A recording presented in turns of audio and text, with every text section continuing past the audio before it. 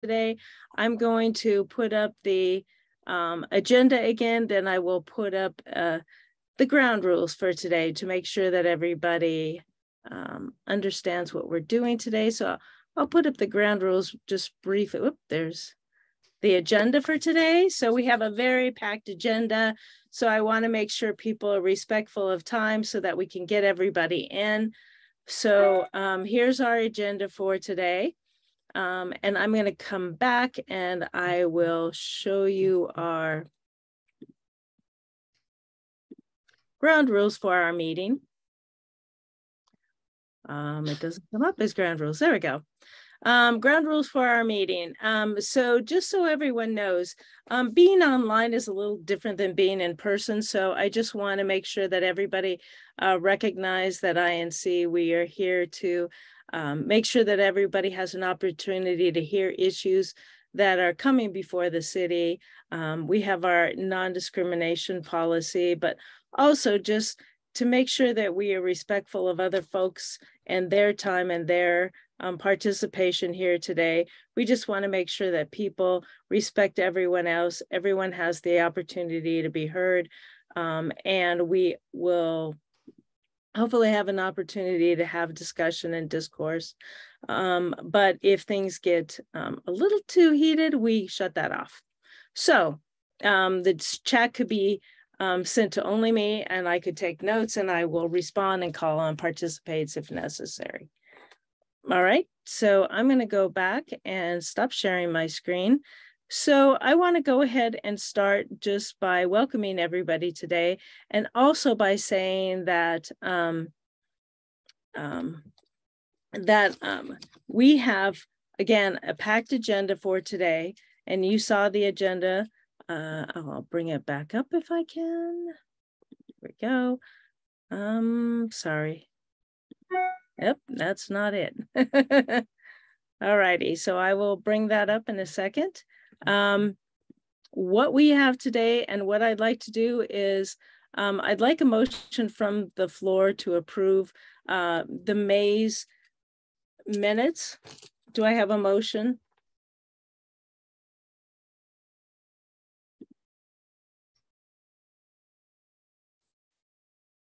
I'll make the motion. Okay. Emmett made the motion. Do we have a second? I'll second it. And who is that? Who seconded it? Pete? Yeah, Pete from Highlands, or Honey, excuse me. Honey, thank you. All right, we have, what I'm going to do is have all of you just go ahead and in the reactions below, if you can either raise your hand, and if you approve, go ahead and raise your hand, okay? Or put a thumbs up. That's great.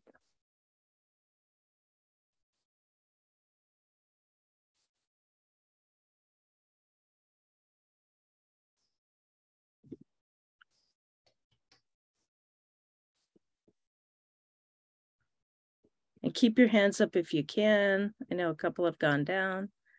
All right, you can go ahead and lower your hands.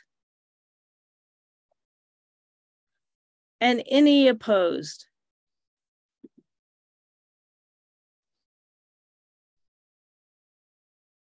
Oops, my hand is supposed to be lowered, but it's not lowering. One opposed? Or was that not meant to be an opposed, Thomas? I can't get it, the flag. Okay, you got it down now. So, okay. So no opposed, any abstentions?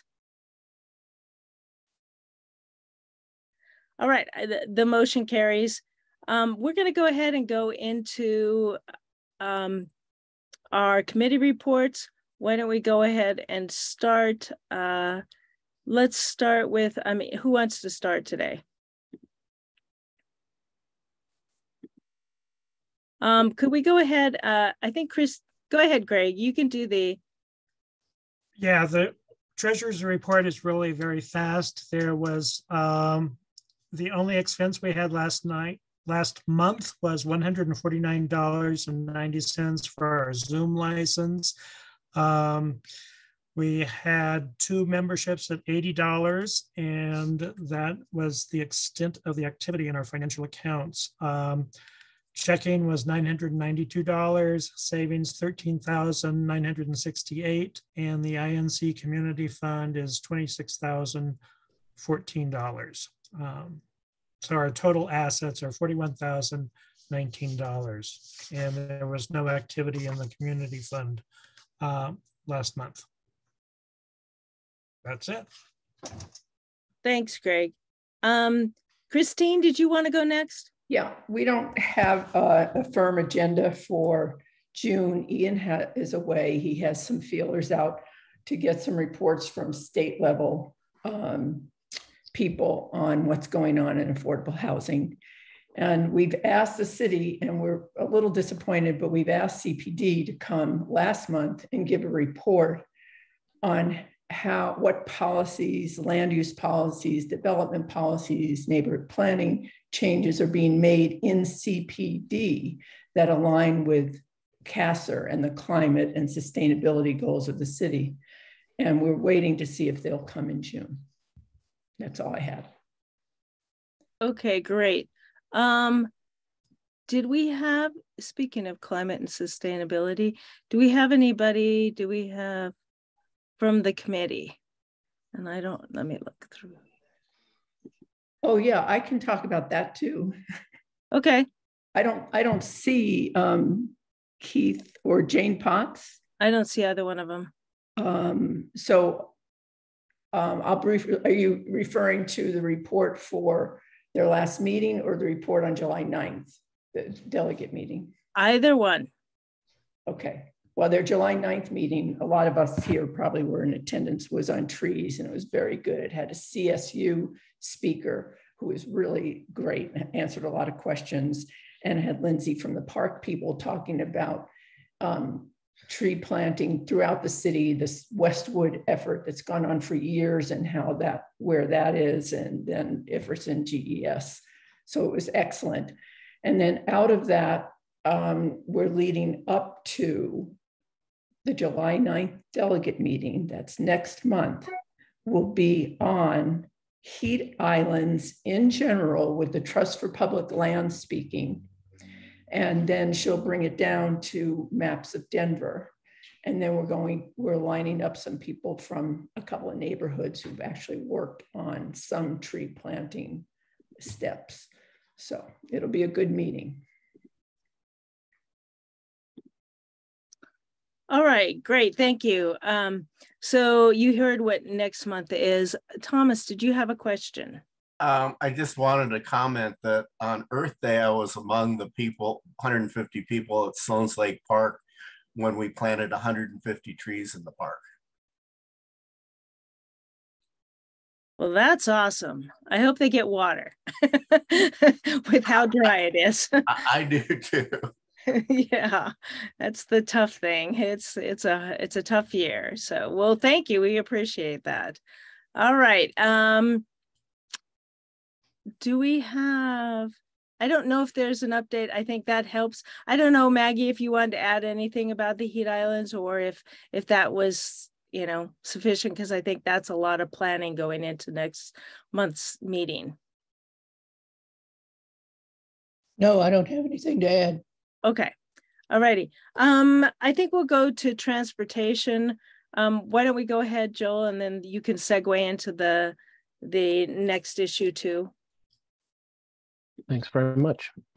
And am I set up to share my screen as well, Maggie? No, I can do that for you. Okay, thanks. Hi, I'm Joel Noble. I chair the Transportation Committee for INC. And we meet every other month. So we met last month, and I gave a readout on that last time we met. Our next meeting will be in July, and we have a number of items coming into focus for that. We typically get, really high attendance for INC committees, and really proud of the fact that we get a diverse set of folks of ages and locations throughout the city, because INC Transportation is known as a place you can go to plug into what's happening on transportation. And we've been doing that successfully for many years. Our meetings tend to be pretty packed with up to 4 topics per meeting. And so if you want to come, we'll be meeting next on the 2nd Thursday of July, and watch email for announcements of the topics. As announced last month, we have a motion that was sent out to the delegates. So I'll bring this up. And please let me know if you can see my screen correctly. Loretta?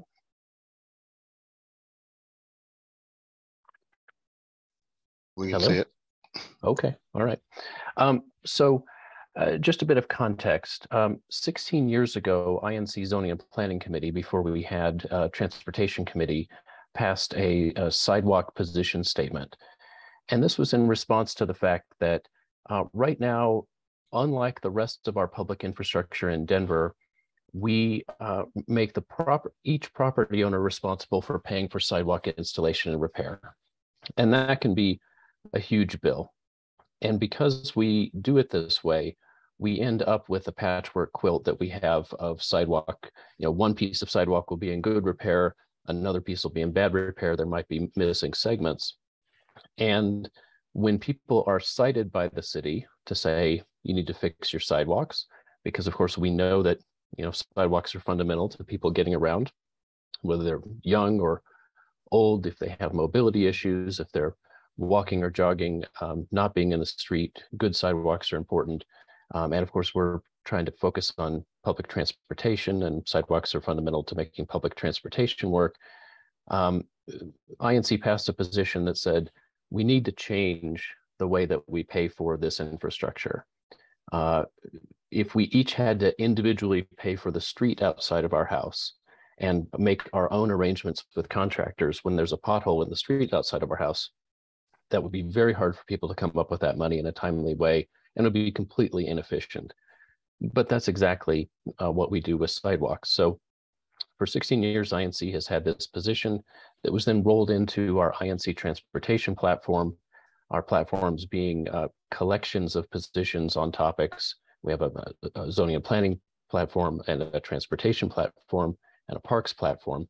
And I've excerpted here the first 3 parts of our walkability section of the INC transportation platform that recognizes that sidewalks are fundamental, that Denver should adopt measures to complete and preserve sidewalks, which we don't have right now, and honoring flagstone sidewalks where that's important to the character.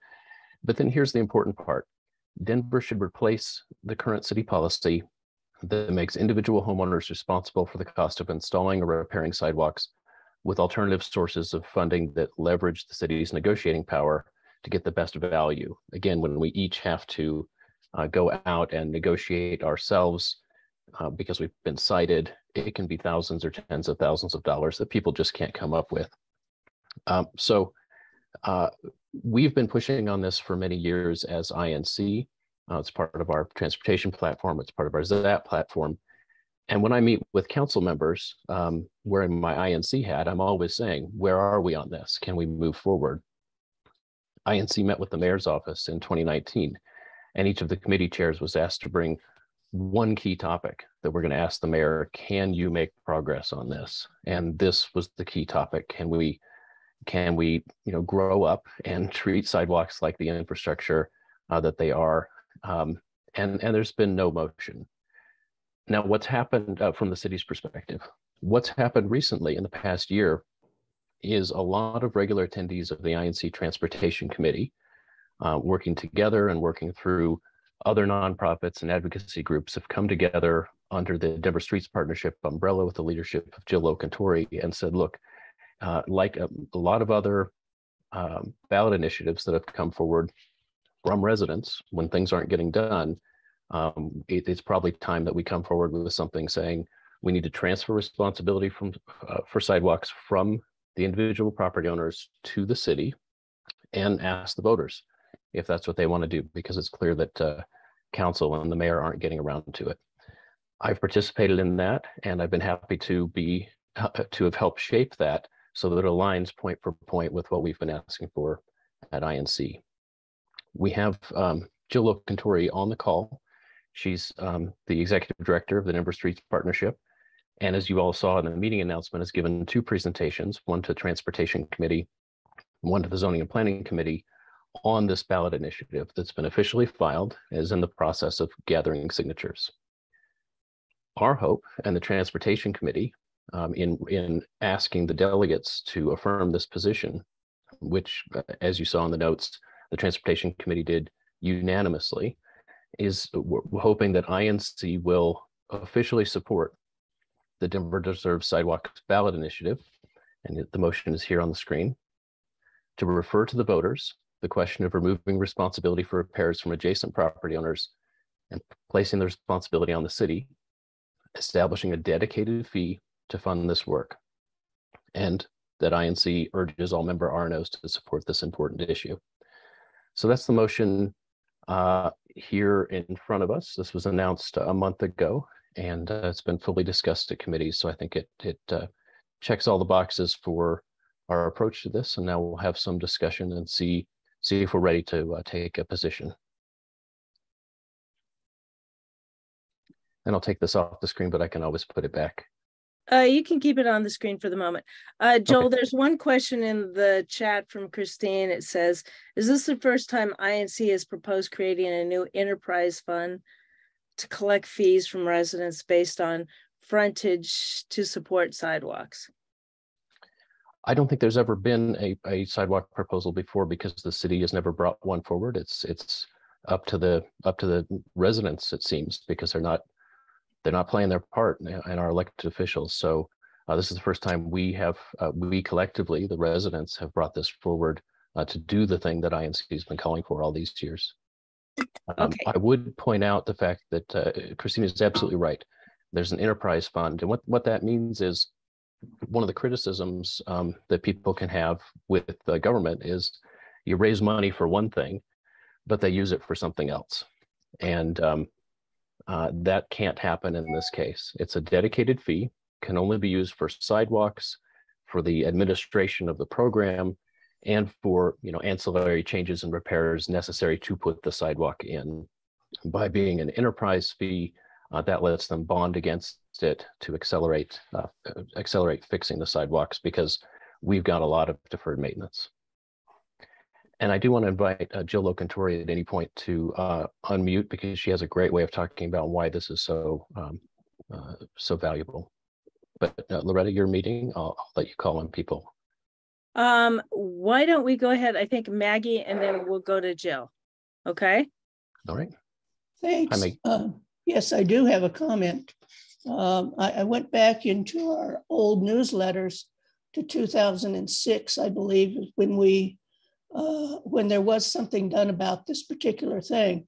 And so my comment is, well, let me get through this. Mary Myers brought this to, I believe, the zoning committee at one point, and asked that they approve the position that University Park had done regarding their sidewalks, which this was based on. And as a comment on that, when it did go to the delegation to pass, the sidewalk construction or the approval that sidewalk construction be funded by means other than billing homeowners. So I don't see the difference personally. And I think that what we approved previously based on University Park had to do with, we want to have good sidewalks, but we don't want to bill the homeowners. How is this different? Oh, thank you. This is worlds different. Right now, what happens is a sidewalk will, be in rough repair, and a homeowner will not get billed, they'll get cited, and they'll have to go find somebody to repair that sidewalk, which can be thousands or tens of thousands of dollars. There may be some people on the call. I know there are some people on the call who've priced out bringing their sidewalks up to repair. If instead we all collectively are paying into a fund, it's similar to road repair. I don't think you would say that we all individually pay for road repair in the same way that right now we could get socked with a huge bill for sidewalks. We don't get socked with a huge bill for road repair. Why is that? That's because we're all continuously paying in taxes that themselves are used for road repair. All money that the government uses comes from us eventually. There's no magic source of money. It's all taxes or fees at one point or another. But this really does what the initial position statement was getting at, which was individual owners having to episodically come up with a huge amount of money. Instead, a modest fee just allows the city to take responsibility for sidewalks. Let me go, if we can get Jill, because I think there is a good question from Drew in the chat that says, how does this initiative address the fees in low-income neighborhoods, i.e. Globevale, Elyria, Swansea, Cole, Sunnyside, etc.? And then the other question is regarding, neighborhoods and properties that have no sidewalks. So maybe we can have Jill, and then we'll go to some other questions, okay? Great, and maybe Jill, you want to address Drew's question, and this will get you talking and in the spotlight, because you've been such a leader on this. Sure. Good morning, everybody. I'm Jill Locantore. I'm the Executive Director of the Denver Streets Partnership. As Joel said, INC has been advocating for sidewalks for 16 years. I've been advocating for sidewalks for 7 years, first with Walk Denver and now with Denver Streets Partnership. And it is often the #1 issue that I hear from when I meet with community members throughout the entire city. And I hear from people, they believe it should be publicly funded like other basic infrastructure. And so that is really the foundation of our campaign. To specifically answer Drew's questions, it was very important to us to make sure that we were addressing equity in how we were structuring both the costs of the program and the distribution of the benefits of the program. And we had input from neighborhoods across the city, including neighborhoods like Montbello and Westwood, in shaping the design of the program. We consulted with the Denver Office of Economic Development and Opportunity. And where we landed on was a 20% discount on the fee for every property in neighborhoods that have been designated through the NEST program in Denver, the Neighborhood Equity and Stabilization Program. These are neighborhoods that are lower income. They have traditionally received less investment in infrastructure of all kinds, including sidewalks. They tend to have the worst sidewalk networks, and they're at risk of gentrification and displacement. And so every neighborhood that is designated a NEST neighborhood, those properties automatically receive a 20% discount. There's no action required on the part of the individual homeowner. There is no income qualification or other administrative burden required to implement that. We realize there are low-income residents in other parts of the city. And so there is also the option in the ordinance for residents to defer the payment of the fee until the point of sale of their home. That may be a particularly attractive option for older adults who may have a fixed income and their house is their primary asset. And then the second question was about, there are many streets in GES that do not even have sidewalks. This program is intended to build out and maintain a comprehensive network citywide. So the funds would be used to build sidewalks where they're currently missing. They would be used to widen sidewalks that are currently not compliant with ADA standards, so they're not wide enough for a wheelchair. And it would provide funding in perpetuity to repair sidewalks, knowing that even though sidewalks are pretty sturdy infrastructure, they do start to crumble, and every sidewalk in Denver will need to be repaired at some point. And this program would provide funding for that. All right, Joel, if you can stop sharing your screen, I can't tell, whose hands are up. Sure. Rosemary, I think you're next. Yes, I live in University Park, and I just want to explain a little bit more University Park's position over the years regarding sidewalks. So it was actually 18 years ago that Mary Myers put together the sidewalk position statement that was adopted by our RNO, and then she brought it to INC. And the specific wording in that was advocating for alternative sources of funding, such as a sidewalk initiative, a cost sharing arrangement, or a combination. We adopted that in 2018. Then again, and Jill could tell me the exact year, we also voted to support Walk Denver's sidewalk position that is very similar to what is being put forward now. When Jill was the director of Walk Denver, we also supported that initiative. So through the years, we have continually supported alternative sources for funding. We haven't had time to actually take an actual vote this time around, but I just wanted to fill everybody in on how our neighborhood has taken a position on this over the years. Thank you. Thank you. I also want to recognize that Michael Henry is here with us. Of course, one of the co-founders of INC and longtime ZAP chair. Thanks for being here, Michael. And if you have comments, I know you've had a hard time doing the raise hand feature, just give us a wave. There's a couple questions in the chat, if it's okay, Loretta. Bruce was asking, council people have brought up blaming city attorneys for saying we can't take on the liability. We know that's always been an excuse, but that excuse no longer holds. Not only have other cities in the metro area taken responsibility for sidewalks like Inglewood with no problem, there actually was a court case that went all the way to the Colorado Supreme Court, I think last year in Boulder, for sidewalks that were in bad repair that Boulder was responsible for repairing. And they were able to show that they had a funded good program for repairing sidewalks, that they just hadn't gotten to that one yet.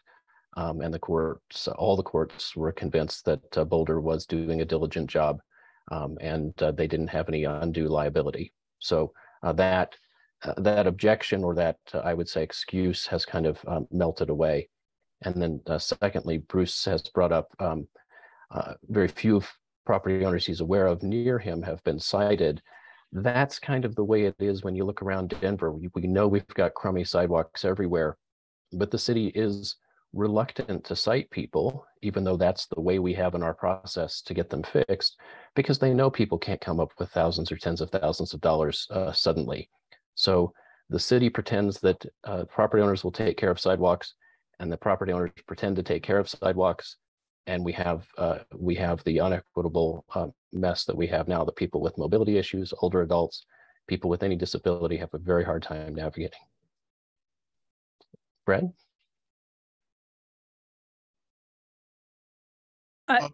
Go ahead. Okay. Brad Cameron with Neighbors for Greater Capitol Hill. First of all, I really do want to thank Jill and Denver Street Partnerships for their continuing effort on raising awareness on our sidewalk problem. The city and county of Denver has just really fallen down on this, and it's clearly time for citizens to take action. However, I do feel that there is a serious flaw in the proposal that's being put forward. And let me explain a little bit. And the discussion here hasn't really touched on it. I did listen to the INC presentation, and the funding mechanism is based upon the adjacent property owners' amount of linear foot frontage on a street. And so we still have a situation where, in essence, the adjacent property owners are being asked to pay for this. And it does have a real inequitable impact. My next door neighbor lives on a corner, and I went over and measured her street frontage, and using the linear foot of $2.15 for an annual fee, my neighbor would have a fee of $460 every year. And what has been talked about in this proposal is how, well, the average property owner would only be about $100, but there are certainly many situations of corner lots, other properties where the fee can be much, much larger. And I think this is a really an inequitable situation to sort of place. It really is back to putting the burden on the backs of the adjacent property owners to pay for their sidewalks, when in reality, we should focus putting this on the city. And I think the problem should be that we should be looking at a dedicated property tax. Again, there are equitable issues with any sort of tax, but that would much more broadly spread the burden of paying for our sidewalks and not put the burden on property owners and unduly on those who have a lot of street frontage. So I have serious concerns with that. And based upon that, I really do feel that this needs to be rethought and redone. Thank you. Thank you very much. I'll just comment that a lot of discussion was had about this with the group, including INC Transportation Committee members and other advocates that put it together, and modeling it off of what is the responsibility now. If the more sidewalk you have, if you're on a corner, the more liability you have to repair that. And so the cost to repair with that corner lot, I'm on a corner lot, is far larger than somebody who's on a small lot with just a little bit of frontage. And so having it be commensurate with that made sense. If you think about the stormwater fee is something we all pay into, and it scales based on how much impervious land we have. So we're used to paying in based on the amount of impact that we have on something. That said, I do want to point out something because as Bruce has pointed out in the chat, there are some exceptional cases where it's not just a corner, but it's like a suburban condition on a cul-de-sac or something that has 3 sides where the fee starts being very high. Just like any ballot initiative, once passed, City Council has the ability to adjust it and to adapt it. And I'll point out a pretty dramatic example of that with the Green Roof Initiative that was passed, put on the ballot by the citizens. It was voted on and it was passed, but it was really unworkable. And even the main proponent of it said it wasn't thoroughly thought through, but the intention was there. And then working with the city after it passed, they adapted, they shaved off the rough edges, they made it work better.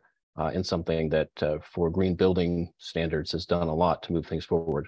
I have no doubt that if this passes, City Council will want to adjust for certain exceptional cases where it just seems too high. But I would just repeat that it can't be taken off the property owner's responsibility entirely because there's no magic source of money. Government money comes from us one way or another. The question is, how do we spread it around? How do we spread around our contributions? Jill Locantori has put in the chat that she's responded to many of these questions.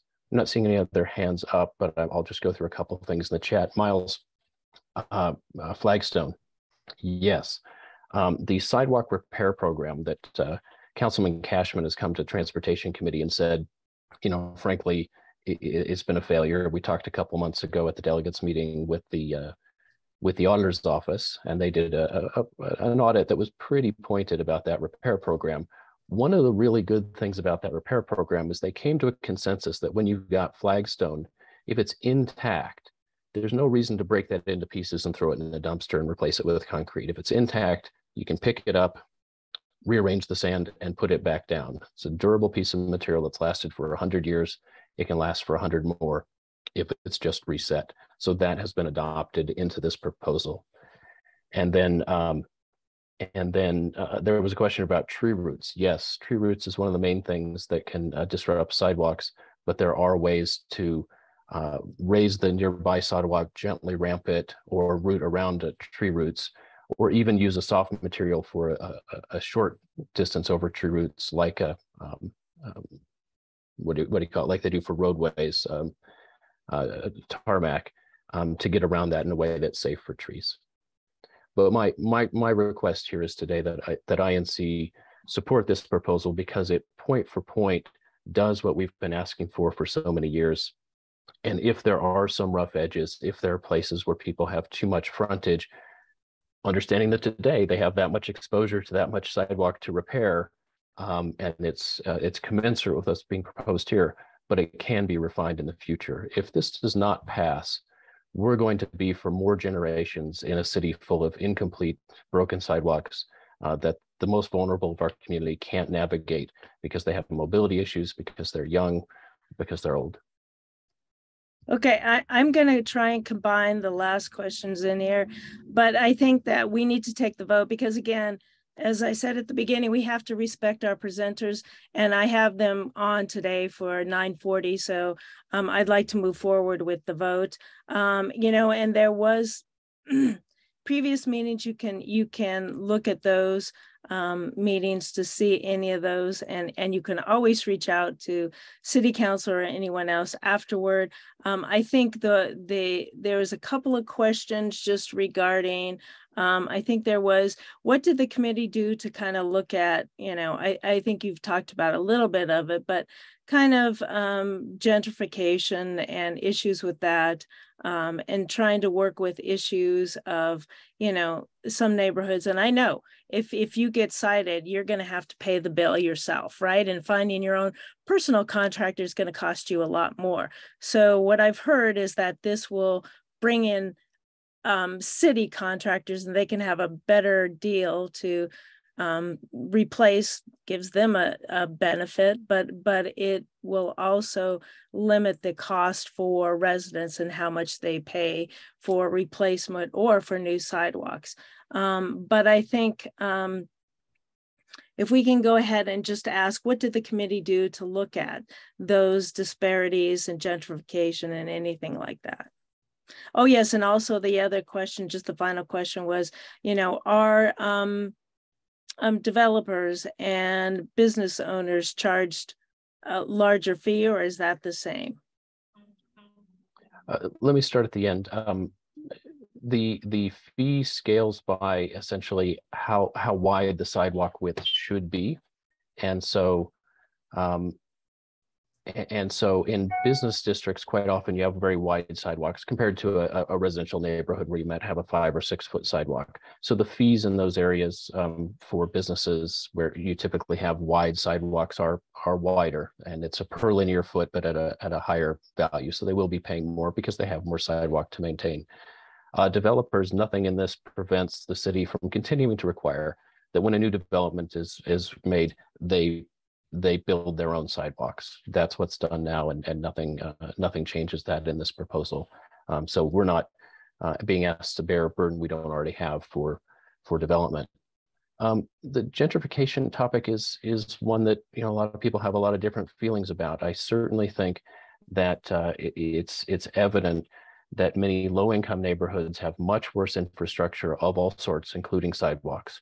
And those are the very neighborhoods where people are likely to walk more, use public transit more. So having basic infrastructure is as important or more important, but we've treated it just the opposite.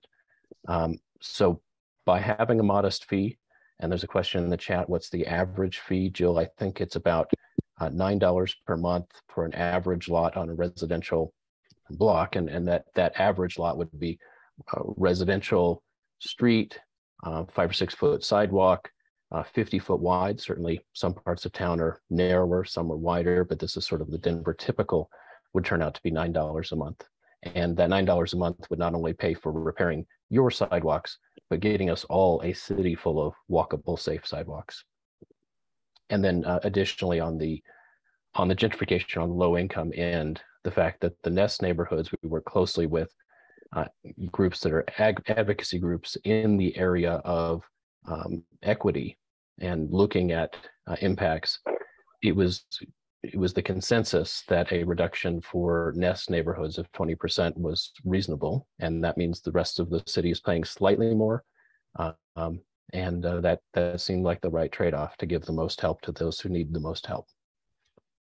All right, I'm going to cut off the discussion now because we're beyond time. So just in the matter of time, since we've discussed this at a couple of meetings now, you know, for our delegate meetings, and we've discussed it at a couple of committee meetings, I want to go ahead and ask, you know, if we do have a motion on the floor, and Joel, can you put that back up? Certainly. And do we have a second for that motion?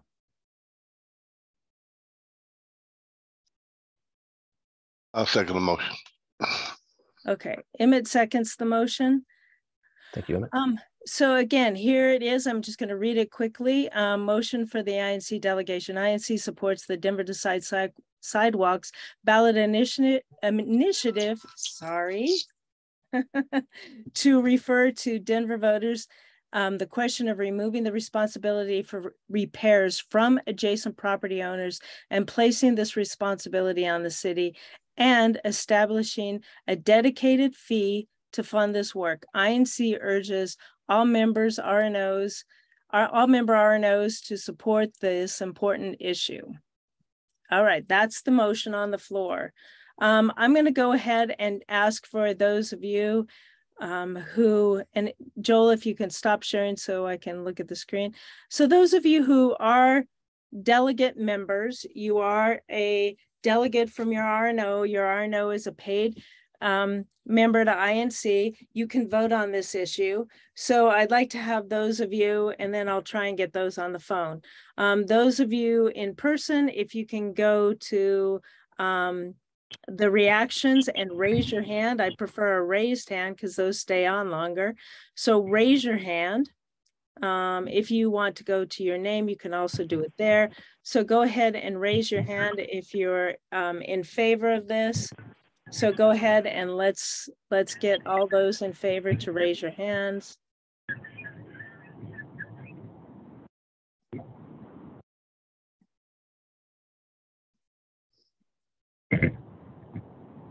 Okay, those of you on the phone, any of those of you on the phone, let me start with the 303-956. Are you in favor? Yeah, yes. I think that's Adrian. You are a delegate. The other person on the phone that I see is 303-503. Are you a delegate? And I don't know who you may be if you're voting. Okay, I'm going to go on with that. So.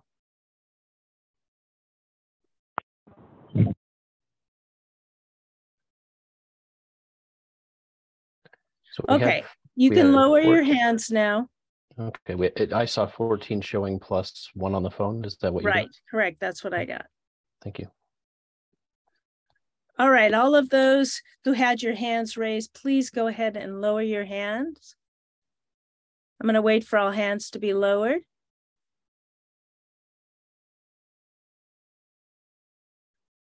All right. Okay, those opposed to this motion, please raise your hands.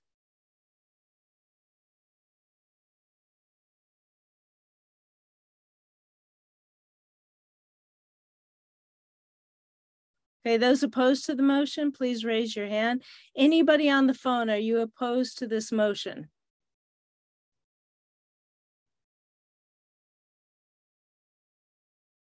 Hi, this is Joanna. May I ask a question really quick for clarification?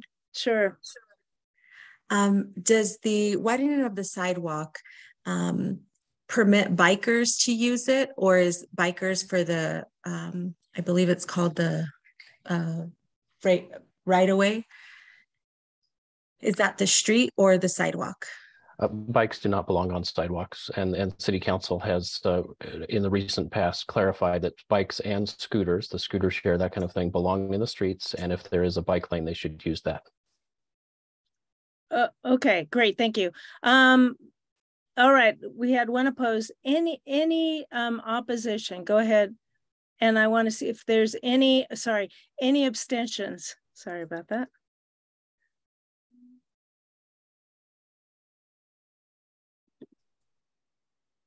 All right.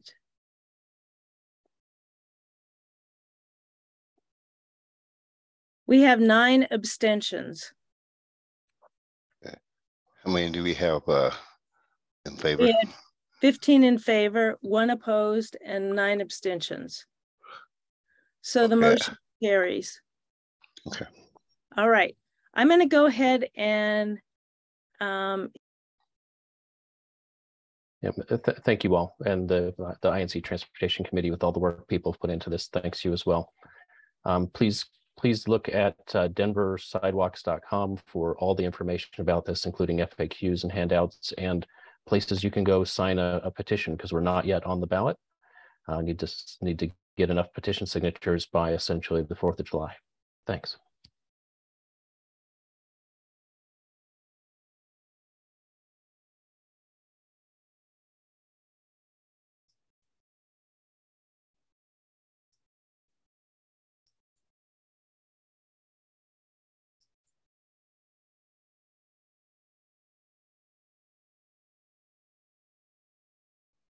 Loretta, you may be on mute. We're not hearing anything.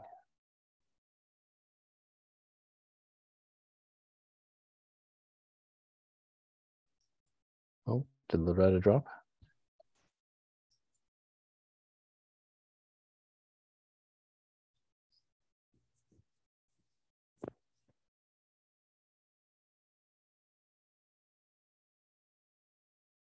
Is our vice chair on?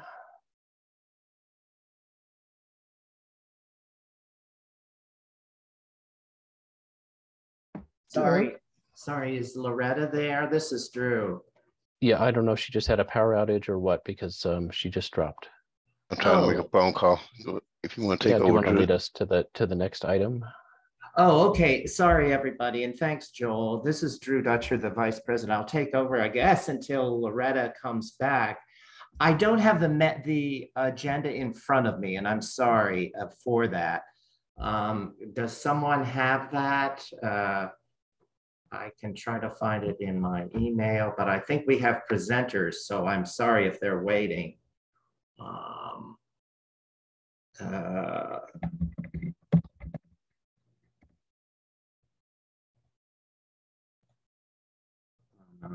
Drew, it's Nicole Kim from Excise and License, I believe. Oh, okay. Okay, so do we have a presentation from them? And yes, can someone allow them to share their screen? That's already been done. Hi, good morning. I was trying to decide if I should jump in or give you another minute because I wasn't sure if I was next. I'm Nicole. Hi. Nicole Kim. I'm with Denver Department of Excise and Licenses, and I am the residential rental program manager. So I am going to go ahead and try to share my screen. Let me see if I can get that here. Great. Thank you, Nicole. Yeah, sorry about that. I wasn't sure if you wanted me to wait just a minute. No, you're good. Sorry about. Okay, go ahead, Nicole. So I'm going to give an overview of the residential rental license program today. Let me just sorry, I'm not good on Zoom. I'm better on Teams. So let me just move this here a little bit. And of course I'm on my laptop, so I'm always a little bit like not in the right. Here we go. Okay, so you guys can see my screen here. Looks great, thank you. Okay, perfect. So again, Nicole Kim with Department of Excise and Licenses, and this is the residential rental license program overview. This is a license that is new this year, required for rentals of 30 days or longer. So short-term rentals is, the different program that's kind of more related to like Airbnbs or VRBOs and things like that. I believe Erica Rogers from my team is on as well, and she'll answer questions about that program at the end of this presentation. So just keep in mind, this is for 30 days or longer. So this is like apartments, a condo that you rent out, maybe if you own like a single family home that you rent and you live somewhere else, things like that. So the residential rental license program was developed and was an ordinance that Council President Stacey Gilmore championed. The goals of the program are to ensure the minimum housing standards of rental units are maintained, considering the welfare, safety, and health of those residing in them. The program also is looking to accurately track city housing stock, including rentals, and then also identifying the types of rentals that we have. So single family homes, duplexes, townhomes, things like that. Currently, there's not any program that really tracks those numbers or types. And then we're also collecting some basic information about those rentals. And then lastly, to obtain and utilize contact information so that city resources can be shared with rental property owners and tenants. And then also to look to kind of strengthen the landlord and tenant education and those channels and mediums. This was something that was really identified during the pandemic, was the lack of contact information, so that resources could be shared from the city side. The residential rental license the outreach included an advisory group. They met bi-weekly from July to September of 2021.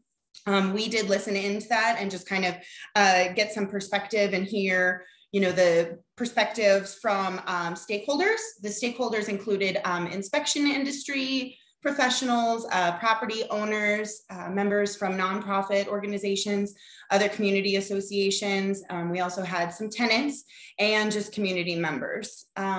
The residential rental advisory group primarily focused on, or did not primarily and not focused on the inspection checklist and what was going to be included on that checklist, and then also proposed some questions and other program requirements that we took into consideration when building out those materials. And I'll go over the checklist in just a little bit here.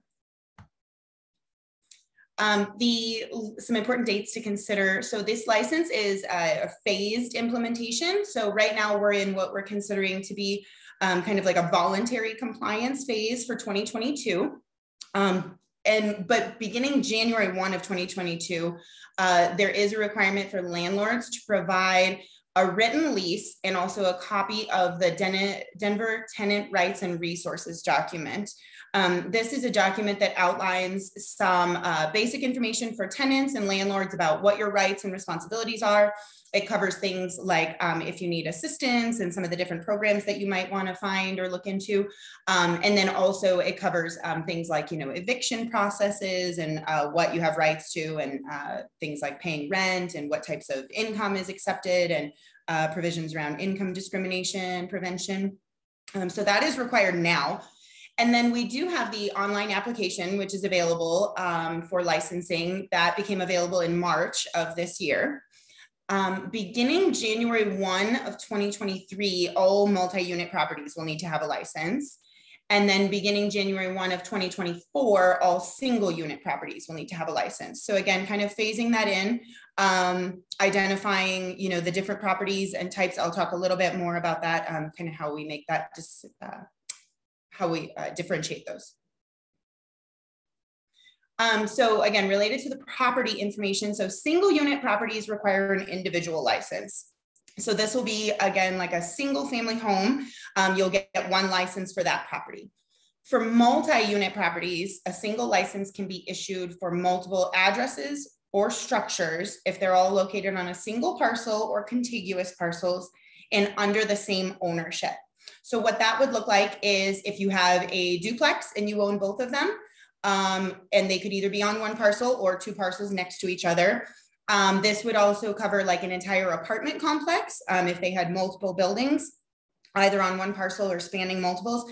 And then this also captures more like suburban type context apartment facilities where they may have multiple buildings spanning, multiple blocks and across different right of ways. So if you're a single unit, you get one license, or if you have multiples, that would be, you could be under one license.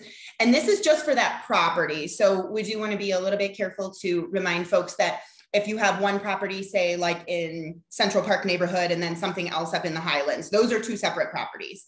But we could issue, one license for each if there's multiple units on that property. We are going to ask for additional addresses and address details to be documented on both the inspection checklist and the application.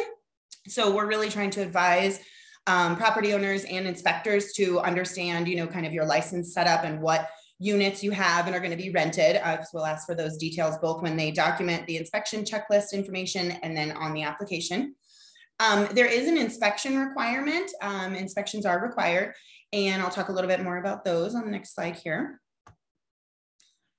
So firstly, only inspectors who meet the qualifications established in the ordinance can perform the residential rental inspections.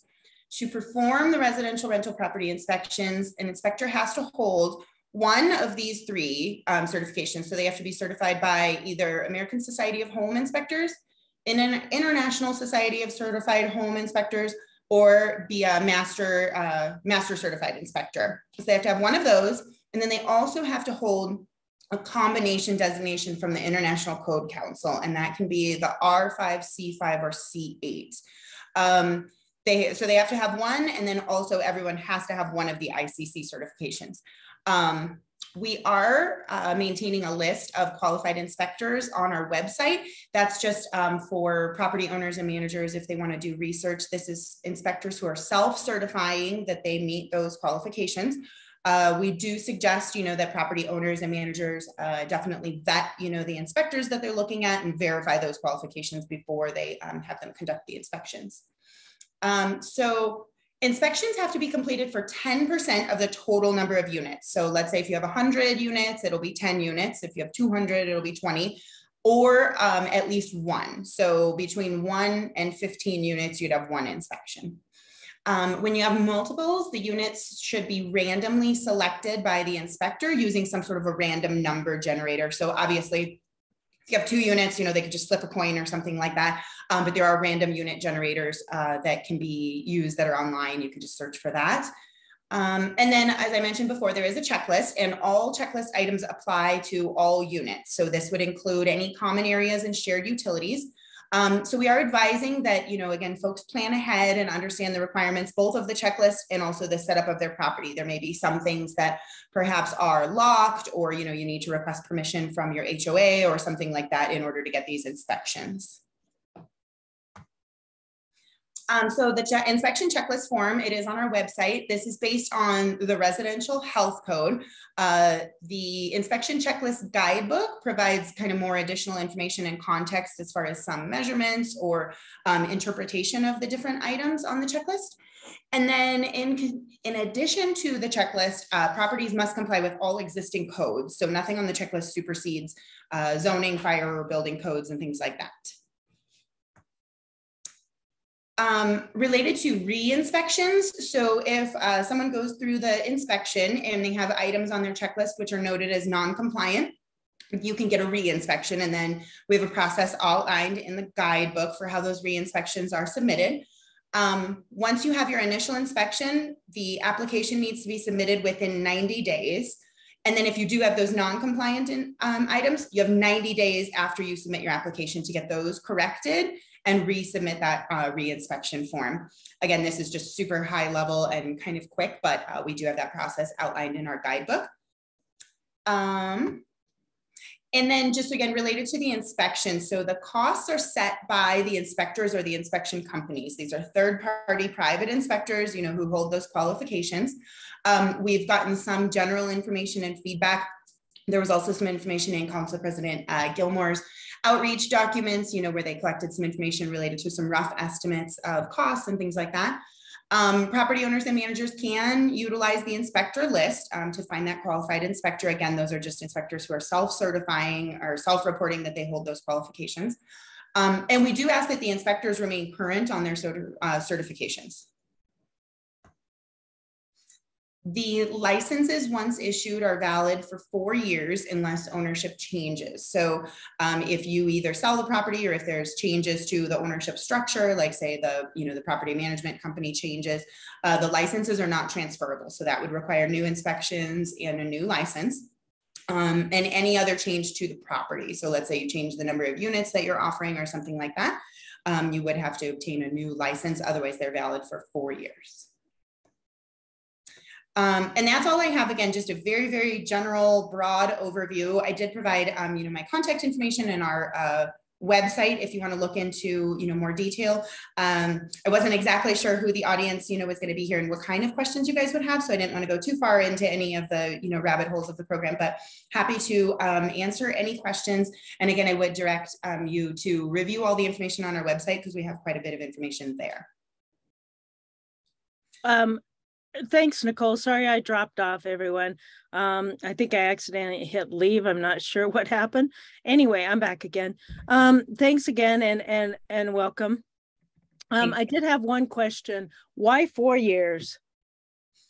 So the idea around the 4 years, I think, is just, again, trying to minimize the impact and cost, to owners. Hoping that you get your inspection done and nothing really changes much within the property. So if you would think of like a house that you rent, perhaps likely to maintain the same conditions over a period of time, not really necessary to have an inspection every year. You know, I think there was the assumption made that there wouldn't be frequent changes to the property. And again, just to kind of try to minimize the impacts to owners and managers. Okay, 2 other questions. Bruce asked, did he read that there are currently only 4 inspectors licensed? I thought these are a broad range. So we are, I guess, having a little bit of a challenge with making sure that there are enough qualified inspectors. There are the 2 certifications which are required. Again, you have to hold either the ASHI, INTRNACHI, or Certified Master Inspector certification. And then you also have to have the ICC certification. Generally, home inspectors will have a home inspector certification. And then this ICC is kind of a dual certification is what we're referring to it as. And it's more related to code compliance and understanding new construction and some different challenges, you know, that may exist. So what we're working on is, you know, outreach and sharing information with stakeholder groups, you know, everyone from property owners, managers, folks like you, and then, you know, inspection industry members. We're also working with a few groups such as like Work Now through CCD. We're working through the Denver Workforce Centers and a few others to try to make sure that, you know, interested people know about this and go get those certifications so that they conduct inspections. But it is true, actually, unfortunately, we only have 3 inspectors right now. But again, those are only the inspectors who have self-reported that they are on this list. They don't have to be on the list to conduct the inspections. It's just meant to be kind of a tool for, you know, people as a starting off place to research finding an inspector. All right, clarifying question. I think, Emmett, you said how much are the licenses? Do you want to ask that question directly? Because I thought that was discussed. So go ahead. It was discussed. I missed it. How much are the licenses? Yeah, so the licenses, there's actually a tiered system. If you want, I can pull it up on our website so that you can take a look at that. But basically, it's about $50 a unit for the first. Sorry, I'm going to explain this confusing. It's a little bit easier if we just look at it really quick here. And then there's an application fee and a license fee. And again, it's dependent on the number of units. Oh, sorry, I'm on the wrong page here. And then the other cost, you know, to just keep in mind is that there is the cost associated with the inspections, and those are not set by the city, those are set by the individuals. But you can see kind of the tiered structure here. So it depends on the number of units that you have. And then there's also the application fee. There is a discounted application fee right now. So in 2022, the fee for application is reduced from 50 to 25 for multi-unit properties. And in 2023, that will remain for single unit properties as well. So if you opt in basically the year before you have to, you get that discounted application fee. Okay, there's another question from Miles, a couple of questions. Will these permits be cross-referenced with approved permitted improvements? And what if rental improvements, sorry, we switched to a different place. What if rental, sorry. Oh. Sorry, I saw in the chat that someone was still seeing the PowerPoint, so I just wanted to share that in there, sorry. Okay, so first question, will these permits be cross-referenced with approved permitted improvements? And 2, what if rental improvements have not been approved by the city? Okay, so the way I understand that question, so when inspectors go out to a property, they're not going to necessarily do research on have the property owners pulled permits to do anything. There is in the ordinance, it's specifically stated that you have to comply with all fire, building, and zoning codes as well. But they're just going to be looking for the checklist items, and I can share the checklist if you want. Otherwise, it is on our website. And as far as any like unpermitted construction, that would kind of follow the normal channels. So if a complaint was received, you know, by CPD, they would go out and do their investigation. We have suggested that, for example, let's say an inspector goes out to a house or an department, they say this looks really bad, or, you know, like something is just not quite right, there are, you know, channels where folks can submit, you know, a complaint, and then they'll go out and investigate that. But this is not related to permits, although permits could be required if you have to make improvements. So again, when they look at those checklist items, let's say they have to improve something related to a stairway or electrical upgrades, they do have to pull permits for that. So this does not supersede any of those other processes. It just kind of ties in with normal existing building processes. I'm not sure if that answered the question exactly. Well, and I think this kind of, I think you might have answered this in that, because there was a follow-up with that. What happens if ADU sizes, I don't understand, because if it's permitted, if permitted ADU is larger than zoning allows, I think that's a CPD thing. Isn't that correct? Yeah, so again, have to be in compliance with building, fire, and zoning codes. There's nothing on the checklist that is related to zoning. The checklist is based on residential health and housing, you know, codes and rules. So if there's something related to like a setback or number of units or things like that, we would refer those to zoning if we did have questions, and they would follow their process, you know, where they would send out one of their inspectors and investigate that. One other question. These are all in the chat. I don't know if anybody has their hands raised because I can't see that yet, but the inspection checklist has changed since it was first issued. Why did they change it? And can we anticipate future changes? Yeah, so there were a few changes made to the checklist. A couple of clarifications on some of the technical items, and then also some kind of cleanup of like some admin type items for our processing more than anything. We identified that there were a few things that we thought were clear, but seemed to be a little bit confusing, and we just felt we could do a little bit better.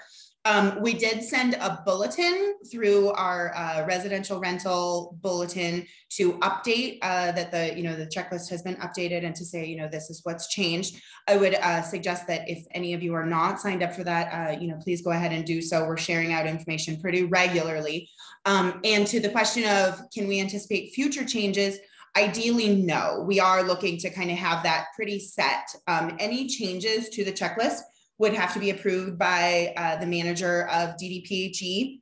And we do have basically a stakeholder group that we would engage if any changes needed to be made. So we really don't want to do that either. Again, maybe some admin, type formatting, things like that. Those would be small, and we may have those. I don't see any of those on the radar. We have also made some updates to the guidebook. And again, whenever we do that, we just share it out in a bulletin to say, this is what's changed. We also note, obviously a version, and we note the specific changes that were made and on what date.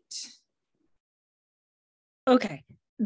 Another question kind of follow on is, how many units have currently been inspected? How many passed or failed? And Carrie also asks, if a unit cannot satisfy requirements like 2 apartments with a shared bath, are those issues? Okay, so how many units have been inspected? We actually don't know, because again, these are third-party inspectors. So we know, and there were some figures that Council President Gilmore used during her, kind of outreach and engagement sessions, where potentially there's about 50,000 properties, that are rentals in Denver.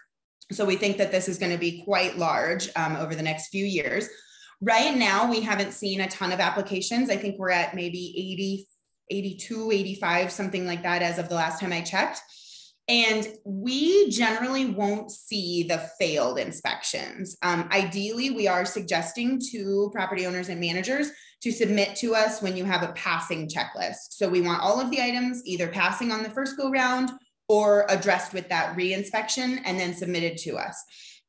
You do have to keep in mind that 90-day time frame. Again, once you have your inspection, you have 90 days to submit an application.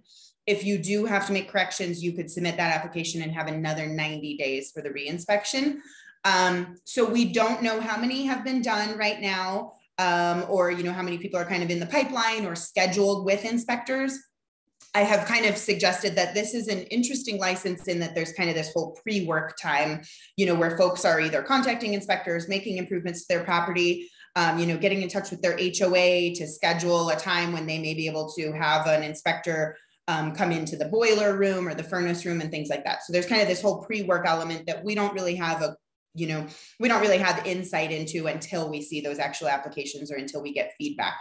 Can you stop sharing your screen, please? I can't let people in and that sort of thing. And I can't see whose hands are raised. Thank you very much. Yeah. Okay, great. Sorry, I'm not sure if I was completely done with that question. If there's follow-up, just let me know.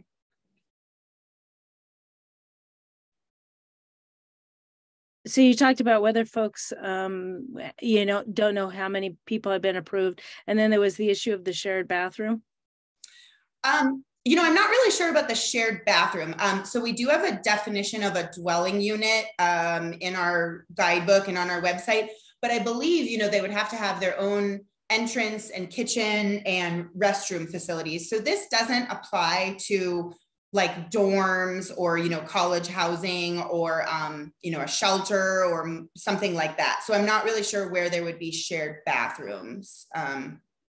If I'm missing something though, maybe if whoever asked that. Okay, thanks. I mean, you know, there's other sorts of units. I mean, clearly there's, you know, the city's approved, you know, those more dorm-like kind of issues. So, I mean, I'm assuming that could be if it was that sort of thing, but I'm going to go ahead and go on to Christine.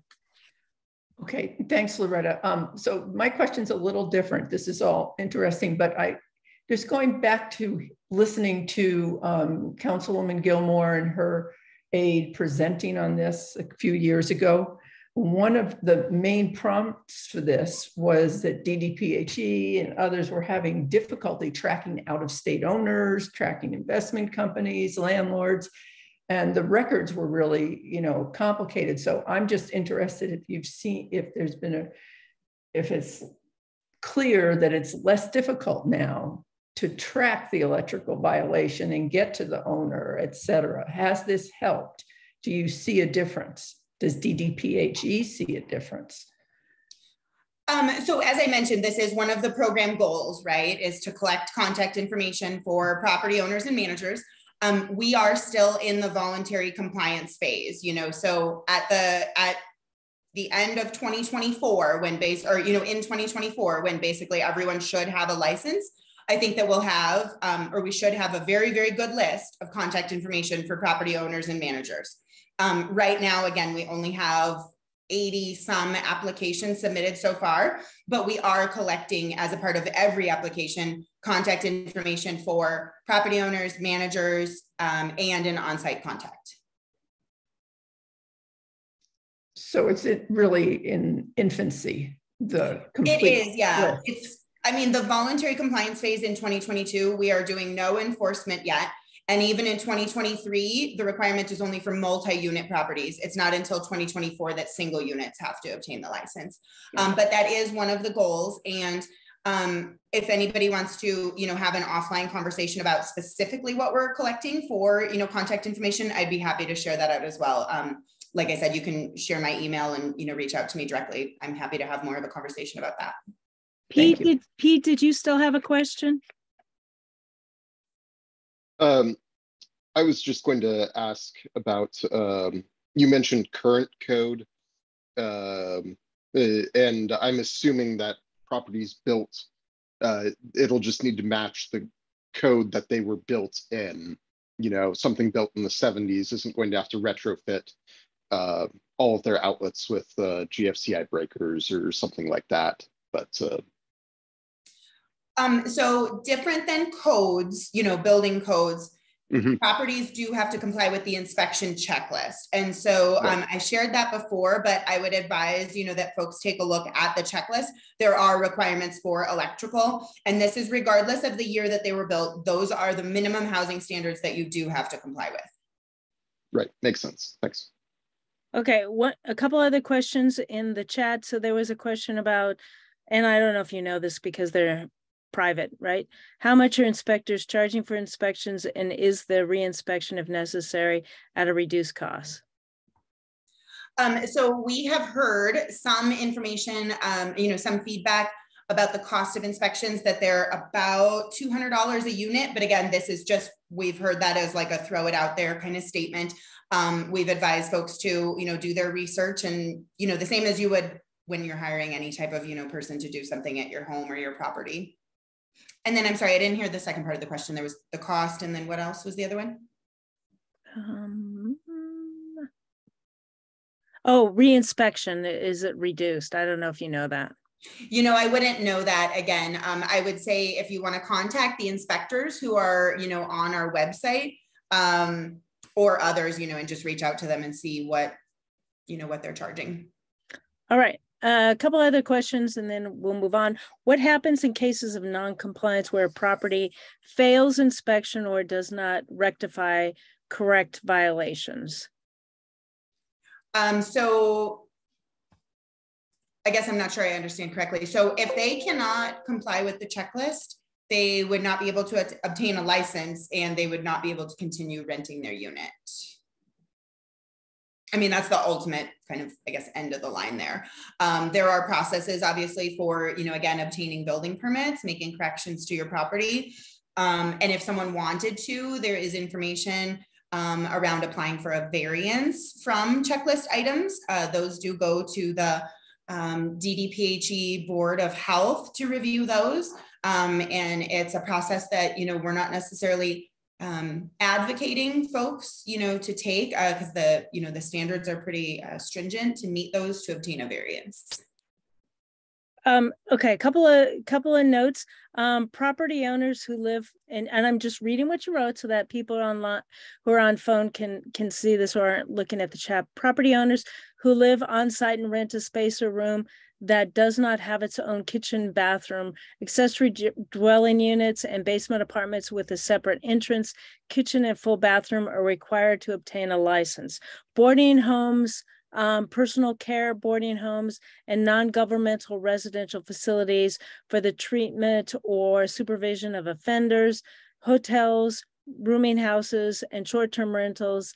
These likely require a different type of license. See Chapter 33, lodging information for additional information on information regarding these license type. So that's helpful. Thank you very much for that. The other thing is someone asked, do you have a checklist? Is there a checklist or a link you could share? I can do that. Yep, I just popped in the, those are the piece that you read, that's off of our FAQ page. And that was just to clarify on who's not required to get a license, kind of back to that like shared restroom or, boarding type facility. So let me share the link to the checklist. And then I did see that someone put their contact info to ask for something. I'm not sure exactly what. So I'm trying to keep up with the chat and be mindful of answering the questions here. So here's the link to the checklist. And then on the same landing page basically is where we have our guidebook. So I'll share the link to that as well. That provides, again, some additional context and information, interpretations of, some of the different items that inspectors are looking for. Was there anything else? It looks like, I think Pete's put in a, he put in he says it's the landing page. So we have a couple of things in there. So that's helpful. If those are correct, Kim, let us know. But this is helpful information. Does anybody have any more questions? We have just a couple minutes. And then I hope, LaMone, I don't know if you've seen our next presenters. I'm trying to look in the. Loretta, I've had my hand up for a while. Oh, sorry, I'm on a different page. Okay, go ahead, Miles. Just a few quick questions, Nicole, from what you just said. Thanks for presenting. So what it sounds like is the inspectors are just inspecting the units to meet the health and wellness criteria, safety. So if I had an illegal ADU that was never claimed and it had been improved, it could basically get permitted even though it didn't meet any zoning. So if somebody had built something they could basically get a permit for it and rent it out, correct? Because it isn't cross-referenced with zoning.